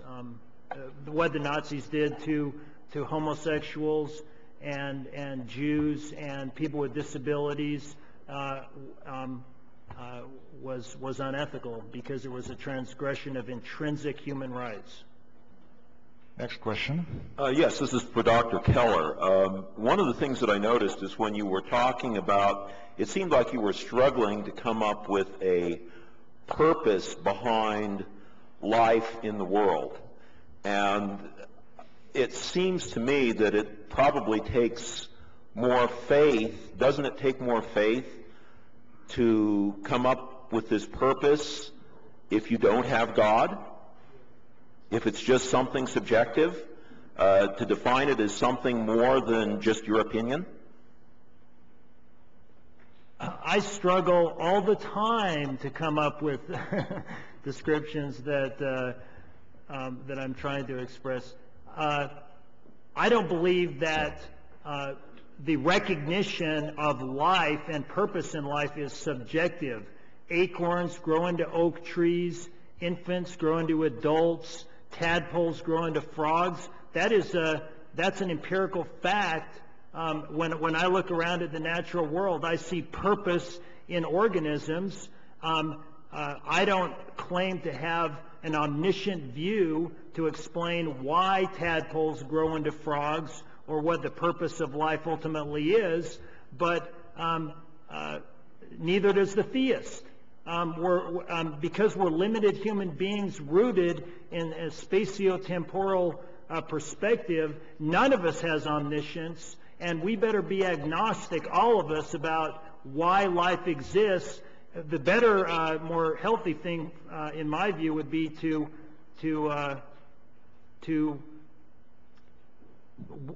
cherish the value of life and the purpose that all living things have, and to base our ethics on whether we are enabling all living things, including our fellow human beings, to flourish or not. Theism is totally irrelevant. Next question. This one's for Mark, actually. Recently, I was told by a Christian friend of mine who happens to know that I am an atheist that he would never vote for an atheist for president because, by definition, atheists are less moral. Now, this incredibly offended me and basically made me feel that my friend viewed me as less of a person. I feel that that ties into morality. And the Christian notion that they can go around insulting those who lack faith and those who choose to denounce religion, organized religion, that they have the right to do that. They also have the right to denounce Allah or Yahweh or Buddha or any other, that they have this inherent right to go ahead and offend anyone else, but yet at the same time yell at me for being offensive towards them, for saying that I don't believe in God. It's offensive to Christians, but yet it's totally fine for them to offend me at any turn. How does that tie into morality? At the back of the room, I was just told tonight that my very feelings of being offended were wrong, because my disbelief in God was wrong. So it's wrong for me to be offended when somebody tells me I'm wrong. I can't even feel offended, and that to me is amoral. Well, I think we should ultimately be saying what's true, and I think I would agree with Richard Dawkins, for example, the author of The God Delusion. If religious people are inherently more prone to violence for some reason, say it. I'm not offended by reality or by the truth. I think that covering up the truth to avoid hurting people's feelings is a bad idea. However, I don't want to argue that atheists are immoral, and I will argue that ultimately they are doing things for the wrong reason. In an ultimate sense, they share the rebellion against God that we all share by nature. I think we all share it by nature, and the only salvation we have is by grace and mercy, all of us. If we're going to be saved, it's not going to be on the basis of our merit. But I think that atheists can be very nice people, and I think if an atheist became president, they could be a very good president in most ways, other than they wouldn't have a Christian foundation of things. They'd be basing it on ultimately false worldview. But they could be nice. They could enact good laws. They could be they could do all kinds of good things. I think atheists can do a lot of good things, and I don't think that it's true that atheists can't be ethical in a civil sense. And I wouldn't want to make that claim. I would argue that they don't have any reason why they ought to be that way, and some of them don't have a reason why they would even want to be that way necessarily if they thought about it more. But I think so. There's a degree of inconsistency, I think, in some forms of that. I hope that helps a little bit. What was it? Why are Christians allowed to be judgmental against atheists, Buddhists, Muslims, Jews? Why is that an allowable form of morality? All of you heard that question? The question was repeated, that why is it that Christians believe they have the right to pass judgments against all non-Christians and atheists, even including initiating violence? That was the question. By passing judgment, do you mean saying that a person's worldview is wrong? Yes. Well, I think that right and wrong, and correctness and incorrectness is not a matter of a person's feelings, but of reality. If I'm wrong, then I don't feel offended if somebody tells me so. But I want to know. I'm interested in reality, not just having my viewpoint that I like and defending it at all costs. I'm interested in reality, and so I don't take it offensive. I'm not offended when somebody tells me that they're wrong. Otherwise, I probably wouldn't be involved in a debate like this. And so I don't also hesitate to say when I think some belief is right or wrong. It's not a matter of whether it's my belief or your belief. The matter is reality. And let's try to look at the evidence and see what it says. Does that help? A little better. Next question. You both seem to be saying that ethics or morality is provides some sort of actions in a golden rule kind of way, and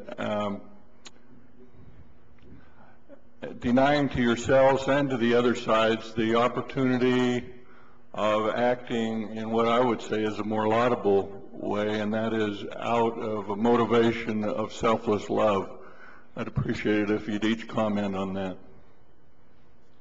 Okay. How about you had the last start, David, then.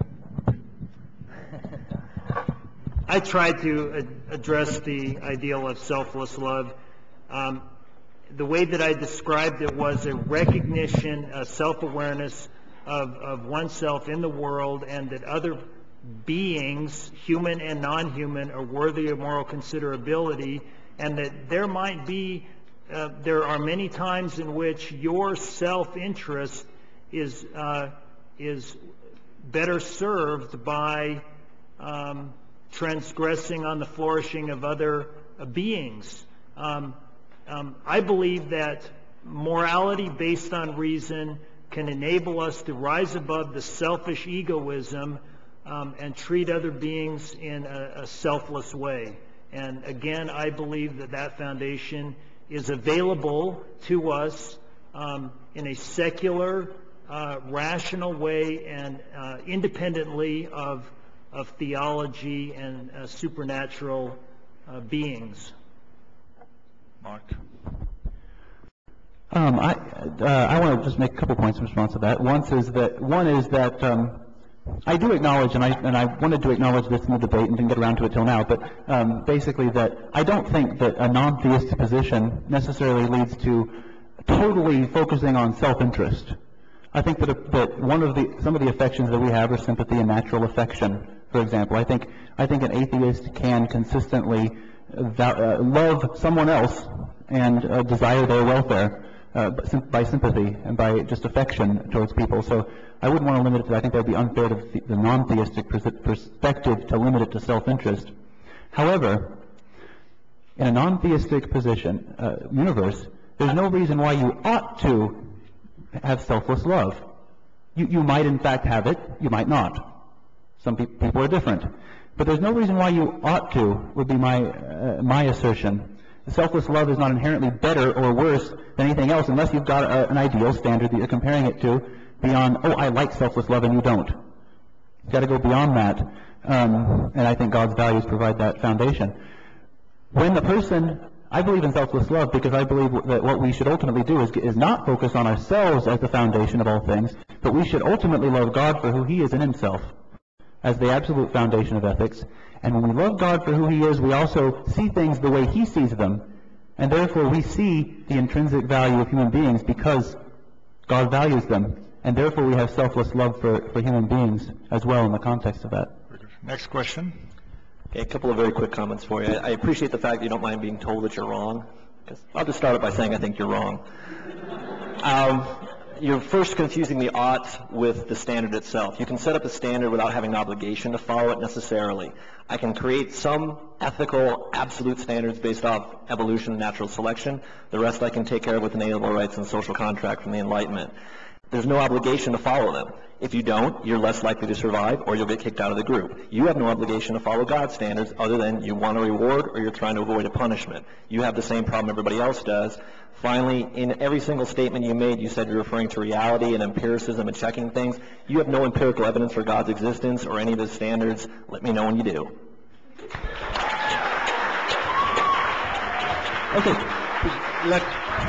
I think there were 3 questions there. So hold your applause. Please let Mark respond. That's all right. You can clap for the question if you want. But anyway, there are 3 points basically there, if I can remember them all. I'm starting to forget them already. Okay. What was the first point? Let's see. Right. Okay.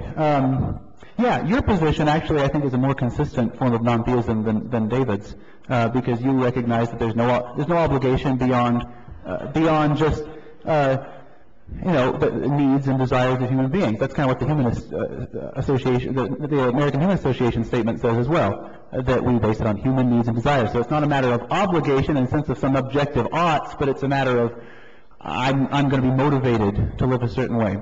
And to that I would say, well, it doesn't deal with, there is such a thing as ethical obligation. To discard it, to say, well, there's nothing I'm supposed to do, there's no intrinsic value to people that I ought to respect, I think violates what we all know. And I don't think that the non-theist position can provide adequate motivation for all people in all circumstances to live ethically, adequately. In terms of me having the same problem, I don't think I have the same problem because I think that I have a rational explanation for how you could have oughts. No, I've already gone over that a number of times, so I won't again. But I think that's a rational explanation for why you can have oughts. I think you can see the reason of it. And I think that I don't simply say that we should serve God, we should do what's right because of reward and punishment from God. In fact, I don't think that's the case at all. I think that's a motivation. It's a secondary motivation. Primarily, though, I think we ought to be motivated by what is right for its own sake, which means we love God for who He is and His values for what they are in themselves because they are what they are. Because God is who He is as God and His values are what they are. That's the ultimate reason why we ought to do things. Secondarily, we're concerned with fear and punishment.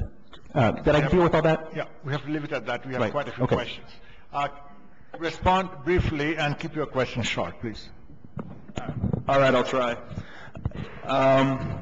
You mentioned earlier that in one of your responses to Dr. Keller's point about the good Buddhist, that a person can be ethical without necessarily having a good reason or structure for being ethical. So I'm going to turn the question on you a little bit.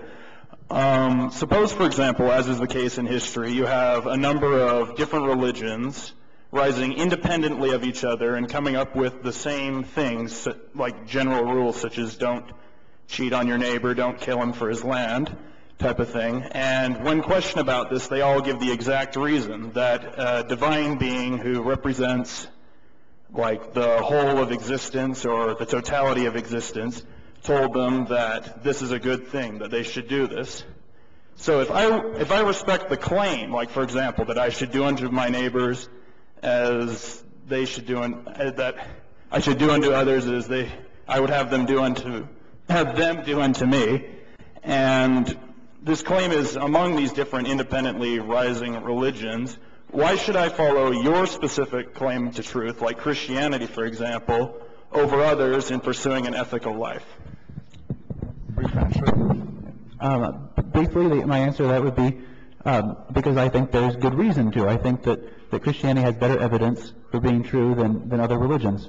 I think that it has the evidence of reality on its side. I know that sounds arrogant to people these days, but everybody claims that who believes anything. You think you're right, and otherwise you wouldn't have any opinions.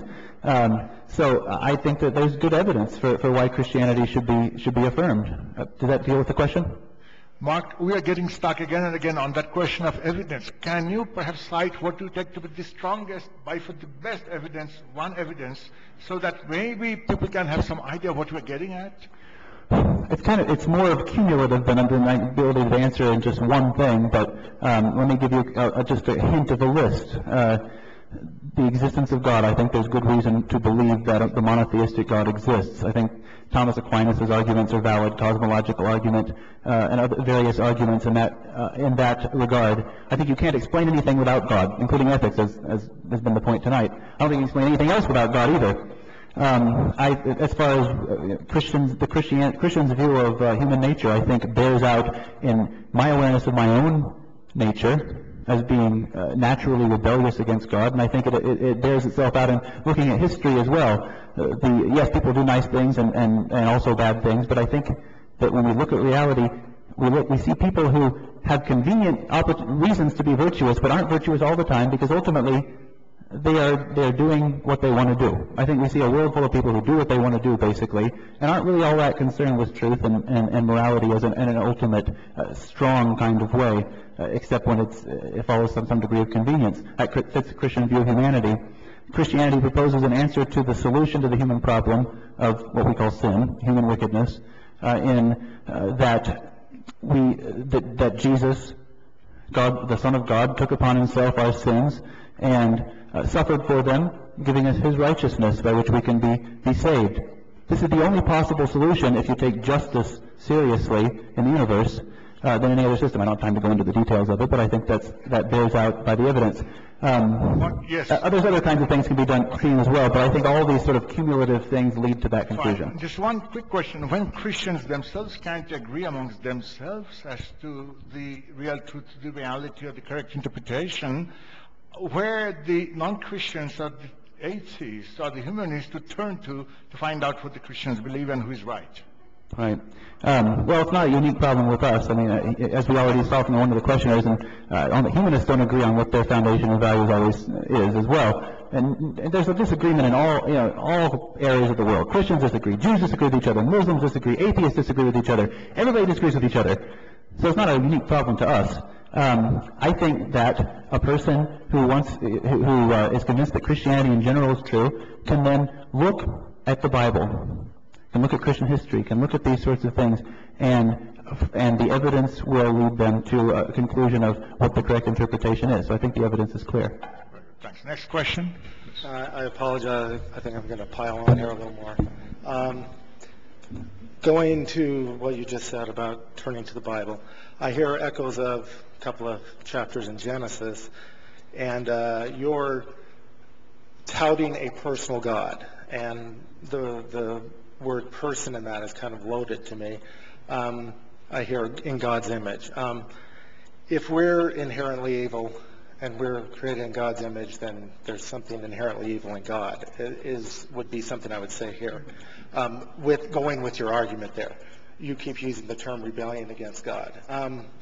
My second question is, who created these values and desires in God? And if they're uncreated in God, why can't they simply be uncreated in us?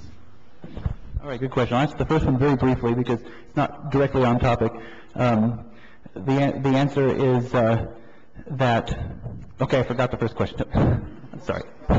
First, If we if we're made in the image of God, then isn't God evil? No, because I believe we're created good and fell into sin, and that evil does not reflect God's nature. I go into more detail on it, but come to Tuesday night. That's what we're talking about on Tuesday. God and evil. But the second question, which was, remind me again. I'm sorry. I'm having trouble with this. Okay, who created the desires and values of God? And if not, then why do we need God to explain them? Well, nobody created them because I believe God is the ground of all being. He is the foundation, beginning, and source of reality. And so his values, his character are part of who he is, intrinsically, unchangeably. So they're absolute. Why couldn't we then just have the universe be absolute and the values in the universe? Yeah, because I think that the thing is that the existence of God solves a problem that isn't solved by the existence of humanity in itself. I can have values, I can have desires, but that doesn't obligate you. I like pizza, therefore you should too. I like people, so you should like people. There's nothing that obligates it just by the fact that I like something or dislike something. And same way with you. Same way with any human being. No matter how many of them you add together, if the whole world likes pizza, I probably won't tell people that I don't. For motivational reasons, but not because I'm objectively bad. There's something about, rationally, there's something about the nature of God as the ground of being and being a person, the conjunction of those two things, that makes it rational that it leads to the conclusion that his values are normative, that they are normative for the universe. And so you have to, if something created his values, then they wouldn't be normative because he wouldn't be the ground of all being. So I would argue that there's something about the nature of God that makes that rational and not about us. Right. Okay, we have quite a few questions standing there. So what I would like to see that we do is that perhaps you should, all of you, each of you ask your questions and you note them down.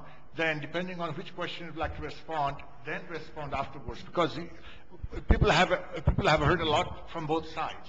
Let's hear a bit from the audience. So you ask your questions, then you respond at the end, okay? What are you saying, listening to all of the questions? Yeah, just take down, then according to your order, let them speak, and be brief. Can't you just write down and remember what they have said? Okay. I'm ready. Go ahead, please, yeah. Just basing things on biological systems as evidence of natural selection.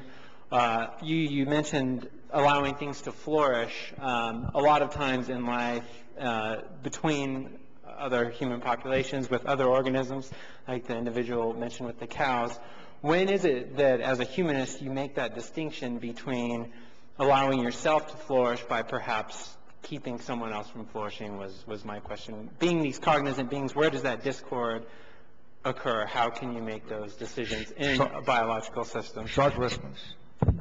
The discord occurs insofar as all living systems have beings which both have intrinsic and instrumental value, and sometimes in food chains, beings have instrumental value for other beings in the food chain, and their instrumental value is within the ecosystem is trumped by their intrinsic value is trumped by their instrumental value. So essentially, we're off. I think that we're off topic, and I apologize for bringing up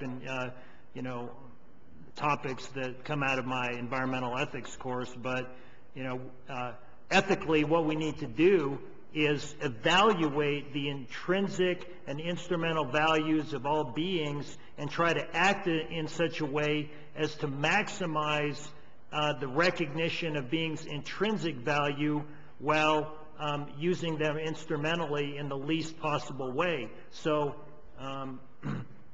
sometimes in an ecological system it's necessary to cause death. When I walk along the road, for example, I may step on bugs, and that's just unavoidable, but I should try to live my life in such a way to reduce the amount of harm that I do through my actions. Okay, next question. Respectfully and briefly, within the Christianity and its system, they have the Old and New Testament. The Old Testament actually had rules regarding owning slaves.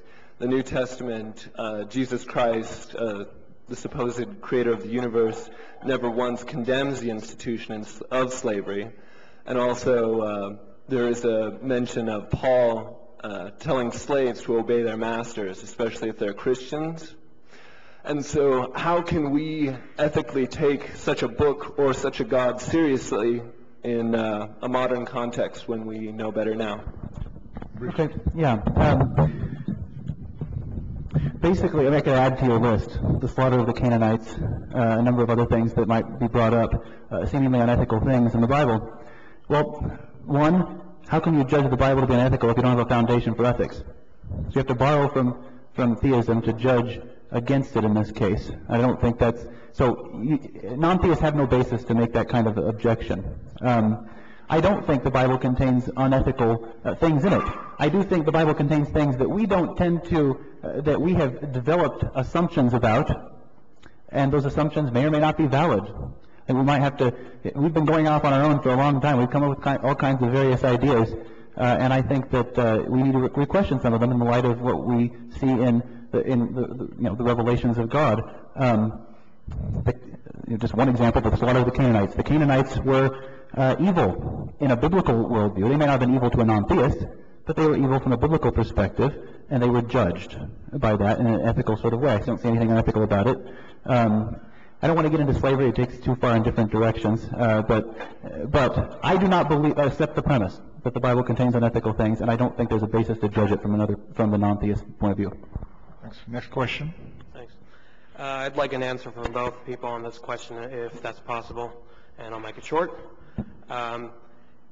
If God can, it's been said in the debate that God is reasonable. If God is reasonable, why should he not be able to supply humanity with the reasons for his ethics?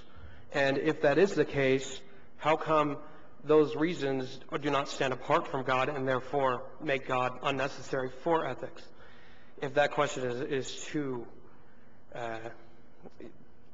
you don't need to necessarily address that question, but the other question would be is, why ought we listen to God's ethics? Why is it not anything but an appeal to authority?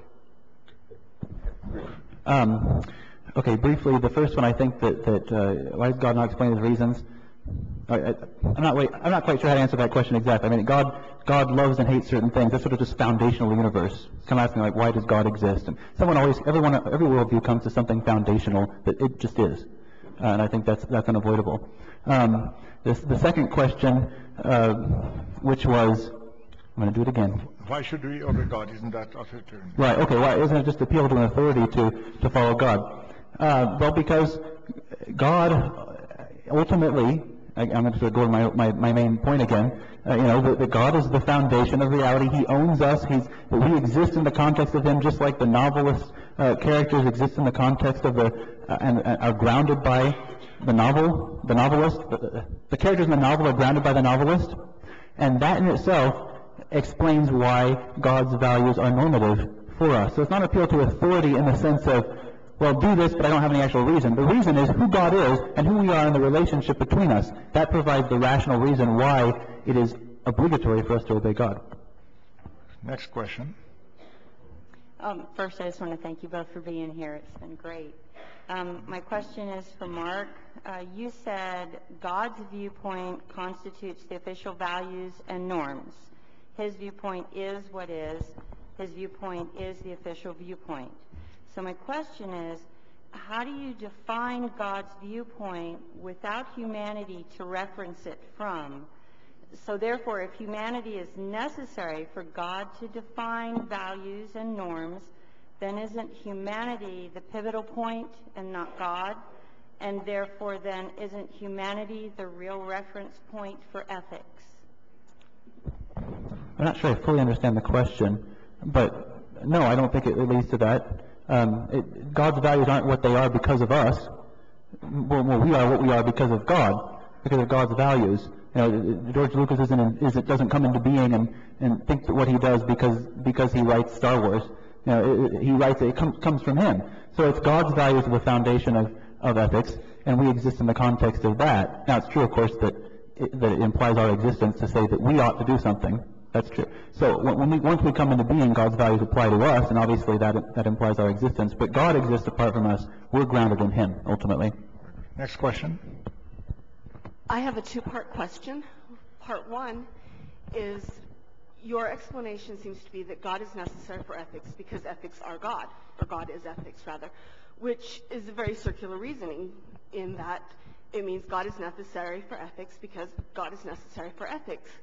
Part one of my question is, can you explain how God is necessary to ethics in anything other than a circular method by saying that God is ethics?